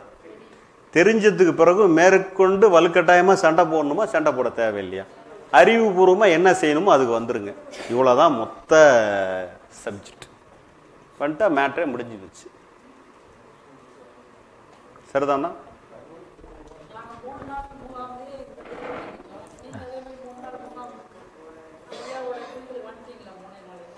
நாங்கள் அது வந்து என்ன அப்படின்னு கேட்டிங்கன்னா, ஃபஸ்ட்டில் அதான் சொன்னேன் இல்லையா, அந்த இதெல்லாம் கேட்டு புக்கெலாம் படிச்சுட்டு அப்புறம் நான் வந்து என்ன பண்ணேன், தானாக வருது தானாக போகுது, நாம் ஒன்றும் பண்ண தேவையில்ல, ஐயா வசனம் இது ஒன்று தான் நமக்கு.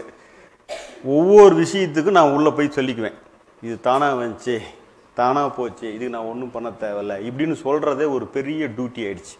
கிட்டத்தட்ட ஒரு 5 மாதம் பயங்கர வெயிட் ஆயிடுச்சு. அப்புறம் வந்து அப்போ கூட நம்ம அறிவாளித்தனம், ஏன் நம்ம வேட்டை நாய் இல்லையா, நம்ம அறிவாளித்தனம்னு அவரை நம்ம மடக்கிடுவோம், இதுக்கு அவர் என்ன பதில் சொல்லுவாருன்னு தான் நான் நினச்சேன். சரின்ட்டு சொல்லி திருச்செந்தூரில் எனக்கு ஒரே டவுட்டு தான், தானாக வருது தானாக போகுது, நாம் ஒன்றும் பண்ண தேவையில்ல அப்படின்னு சொன்னால் நான் பிடிச்சிட்டு இருக்கிற வெயிட் என்ன ஆகிடுது, ஃப்ரீ ஆகிடுது. அப்போ எத்தனைக்கு சொல்கிறது,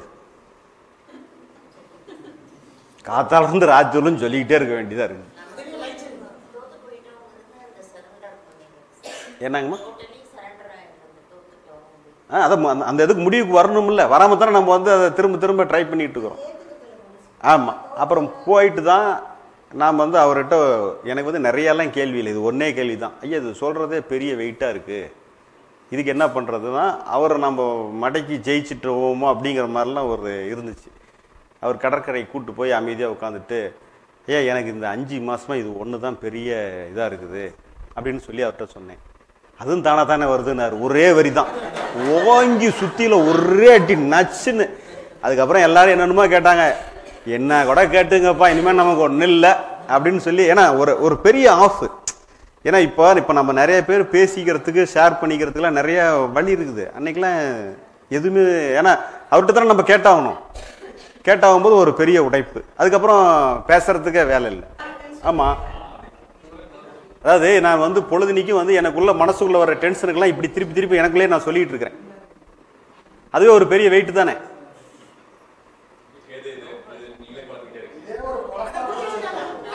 காத்தால இருந்து ராத்திரி வரலையும் இப்படி கேட்கறதே ஒரு முழு நேரம் வேலையா வச்சுக்கிறேன். அதுக்கு வந்து என்ன கேட்கறேன்னா, ஐயா காத்தால இருந்து ராத்திரி வரலும் தானா வருது தானா போகுது, இதை நாம ஒன்றும் பண்ண தேவையில்லன்னு சொல்லிட்டு இருக்கிறதே காத்தால இருந்து ராத்திரி வரலும் இதே எனக்கு முழு நேரம் வேலையா இருக்குதுங்க, ஒன்னொன்னு இப்படி சொல்லி சொல்லி தள்ளிக்கிட்டே இருக்க வேண்டியதா இருக்குது அப்படின்னு சொல்லி சொன்னா அவர் என்ன சொல்றாரு, அப்படி நீங்க சொல்றீங்களா அதுவும் தானா தானே வருதுன்னு சொல்லிட்டாரு, ஒரே பதில். அப்படின்னு புரிஞ்சா, இப்ப புரிஞ்சுதா?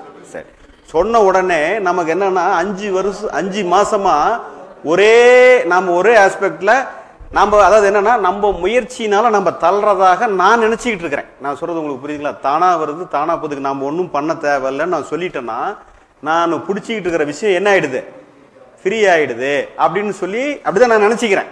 நினைச்சுதான் என்ன பண்ணிட்டு இருக்கிறேன், ஒவ்வொரு தடவைக்கும் அதை சொல்லிக்கிட்டே இருக்கிறேன். அவரு போனா நீ நினைக்கிறதுங்கிறதும் தானா தானே வருதுன்னு ஒரே நம்ம பல நாள் இதுக்கு ஒரே அவ்வளவுதான் முடிஞ்சு போச்சு, டப்புன்னு ஒரே அவுட்டு. அதுக்கப்புறம் எனக்கு அதில் பற்றி எந்த கொஸ்டினுமே வரல. அதுக்கப்புறம் அவங்க நண்பர்கள்னு சொல்லிட்டு ஐயா நண்பர்கள் ஒரு 5-6 பேர் இருந்தாங்க. அவங்கெல்லாம் வெவ்வேறு அமைப்பில் இருந்தவங்க.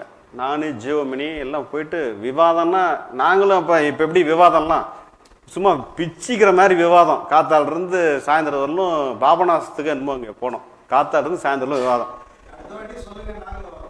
சொல்றேங்கய்யா. அவர் வந்து ஐயா வந்து கடைசி சேர், லாஸ்ட் சேர்ல கார்ல வராரா வரலையான்னு கூட தெரில. நாங்கள் அவங்க ஃப்ரெண்ட்ஸுக்கிட்டலாம் எகிரி விவாதிச்சு சண்டை போட்டுட்டு வரோம். அப்படியே வந்துட்டு ஜங்ஷனில் எங்களை ட்ரெயின் ஏற்றி விடுறதுக்கு வர்றாரு. வந்துட்டு என்ன சொன்னார், உங்களுக்கு புரிஞ்சிடுச்சுன்னா நீங்கள் முடிச்சிக்கிங்க, யாருக்கிட்டையும் நிரூபிக்கணுங்கிற அவசியம்லாம் கிடையாது, அவ்வளோதான். ஒரே ஸ்டேட்மெண்ட். நமக்கு காத்தால இருந்து லவலவலவலவலன்னு கத்துக்கு ஒரே ஒரு பதில், உங்களுக்கு புரிஞ்சிருச்சுன்னா நீங்கள் முடிச்சிக்கிங்க, மற்றவங்களுக்கெல்லாம் ப்ரூஃப் பண்ண வேண்டிய அவசியம்லாம் இங்கே கிடையாது, அவ்வளோதான். ஒரே சென்டென்ஸு, கப்புன்னு ஒரே ஆஃப், அவ்வளோ. அதுக்கு மேலே விடையே இல்லை, முடிஞ்சிருச்சு. அது அப்புறம் என்னன்னு கேட்டிங்கன்னா அதுக்கப்புறமேட்டு தான் வந்து சரி இனிமேல் அவரை டிஸ்டர்ப் பண்ண வேணான்ட்டு ஜீவமணி நான் ஆல்ரெடி நண்பர்கள், இது சம்பந்தமாகவே எப்போனாலும் பேசிக்கிட்டே இருக்குது. எங்களுக்கு வந்து ஒரு பெரிய டீம் இருக்குது, ஒரு 12, 15, 20 பேர் ஒரு டீம்னு வச்சுக்கிங்க. ஒரு ஆம்பளையும் காதலர்களாக இருக்க முடியுமா? அது மாதிரி எங்க போனாலும் டூரு கோயில் எதுக்கு யாரு கூட எல்லாம் செட்டாக போனாலும் நாங்கள் உட்காந்து ஒவ்வொன்றுக்கும் மாப்பிள்ளன்னு தானே சொல்லுவேன், ஏன்டா மாப்பிள்ள இது சரியா வருதா, இது எப்படி எனக்கு இப்படி தோணுச்சே கரெக்டா, நீ என்ன. இப்போ நான் வந்து ஒரு மாதிரி இதை இவன்ட்ட கேட்பேன், ஜெமினி என்கிட்ட கேட்பாப்புல. இதுதான் ரியல் சத்சங்கங்கிறத, இதுதான் ரியல் சத்சங்கமே. இதுதான் எங்களுடைய டே டு டே லைஃப்பில் டிஸ்கஸ் பண்ணாத மேட்ரே கிடையாது. எவ்வளோ கேவலமாக இருந்தாலும் அதெல்லாம் டிஸ்கஸ் பண்ணிக்கிற அளவுக்கு எல்லா விஷயத்தையும் தொடர்ந்து ஒரு 3-4 வருஷம் பேசுன்னு பேசி சலிச்சு எப்படி பார்த்தாலும் அவரது தான் அதுதான் கரெக்டாக வருதுங்கிறத முடிவுக்கு வந்துட்டதுக்கு அப்புறம் தான் அடுத்தடுத்த கட்டமாக டெவலப்மெண்ட் நம்ம அது ஒன்று நடக்குது. அது இதோட கூட சேர்ந்து அவர் கூடயும் பயணம் வருது. வீட்டுக்கெல்லாம் இப்போ ஐயா வந்தாங்கன்னா நைட்டு 2 மணி 3 மணி வரலும், அவ்வளோதான் பேசி தள்ளுறது. அதுக்கு மேலே அந்த மாதிரி எல்லா வகையிலையும் கேட்டு இனி கேட்கறதுக்கு ஒன்றும் இல்லைன்னு சொல்லிட்டு அவர்கிட்ட ஒரு ரியாக்ஷன் கூட இருக்காது. அவ்வளோதான். அதான் ஒரு தடவை சொன்னேன், 2 பேர் யாரோ ரொம்ப இதெல்லாம் என்ன சொல்கிறது, யார் அங்கே சாமின்னு சந்தேகம் வர்ற அளவுக்கு அவங்க காஸ்டியூம் இருந்தது. இவர் சாமியா அவர் சாமியான்னு அளவுக்கு அந்த அளவுக்கு அவங்க தோற்றவங்கள்லாம் டிஃப்ரெண்ட்டாக இருந்தது. 2 பேர் வந்தாங்க. நம்ம வீட்டில் தான் காத்தால டிஃபனு சாப்பிட்டு ஐயா இப்படி உட்காந்துக்கிறாங்க, அவங்க இங்கே உட்காந்துக்கிறாங்க, நான் இங்கே உட்காந்துருக்கிறேன். பேசுகிறாங்க. வந்தவங்க அவங்களே பேசிகிட்டு இருக்கிறாங்க. 11:30 மணி ஆச்சு. டீ 4 டம்ளர் கொண்டு வந்து கொடுத்துட்டு மறுபடியும் உட்காந்துக்கிறோம். குடிச்சிட்டு அவர் இப்படியே இருக்கிறாரு. ஐயா கண்ணை கூட இப்படி டிப்பு கூட இல்லை, அப்படியே பார்க்குறாரு. அவர் ஐயா நான் சொல்கிறது சரிதானாங்கிறாரு. இவர் கண்ணை கூட இப்படின்னு கூட அமுகத்தில் அப்படியே பார்க்குறாரு. இப்படியே ஓடுது. மணி 1 மணி 1:30 மணி. லஞ்ச் சாப்பிட்ருவோமா? இவர் முடிஞ்சது. நான் வந்து எனக்கு டென்ஷன் தாங்க முடியல சரின்ட்டு அவங்க அப்புறம் வந்து ஐயா போயிட்டு வரீங்கன்னு கிளம்பிவிட்டாங்க. நான் வந்து என்ன ஐயா வந்தாங்க அப்படின்னேன். நமக்கு எந்த வேலையுமே தரல பார்த்தீங்களா அப்படின்னாரு. எனக்குலாம் தூக்கி வாரி போட்டுச்சு. காத்தால 10 மணிக்கு ஆரம்பிச்சு மதியானம் 1 மணி வரலும் ஒரு படம் ஓடுற நேரம் வந்தவனே பேசிக்கிட்டு இருக்கிறான். இவர்கிட்ட ஒரு ரியாக்ஷனும் இல்லை. அதை பற்றி டென்ஷன் ஆகிக்கல. அதுக்கு கூட என்னங்கிறாரு, நமக்கு வேலையை தரல பார்த்தீங்களா, முடிச்சு போச்சு, அவ்வளோதான்.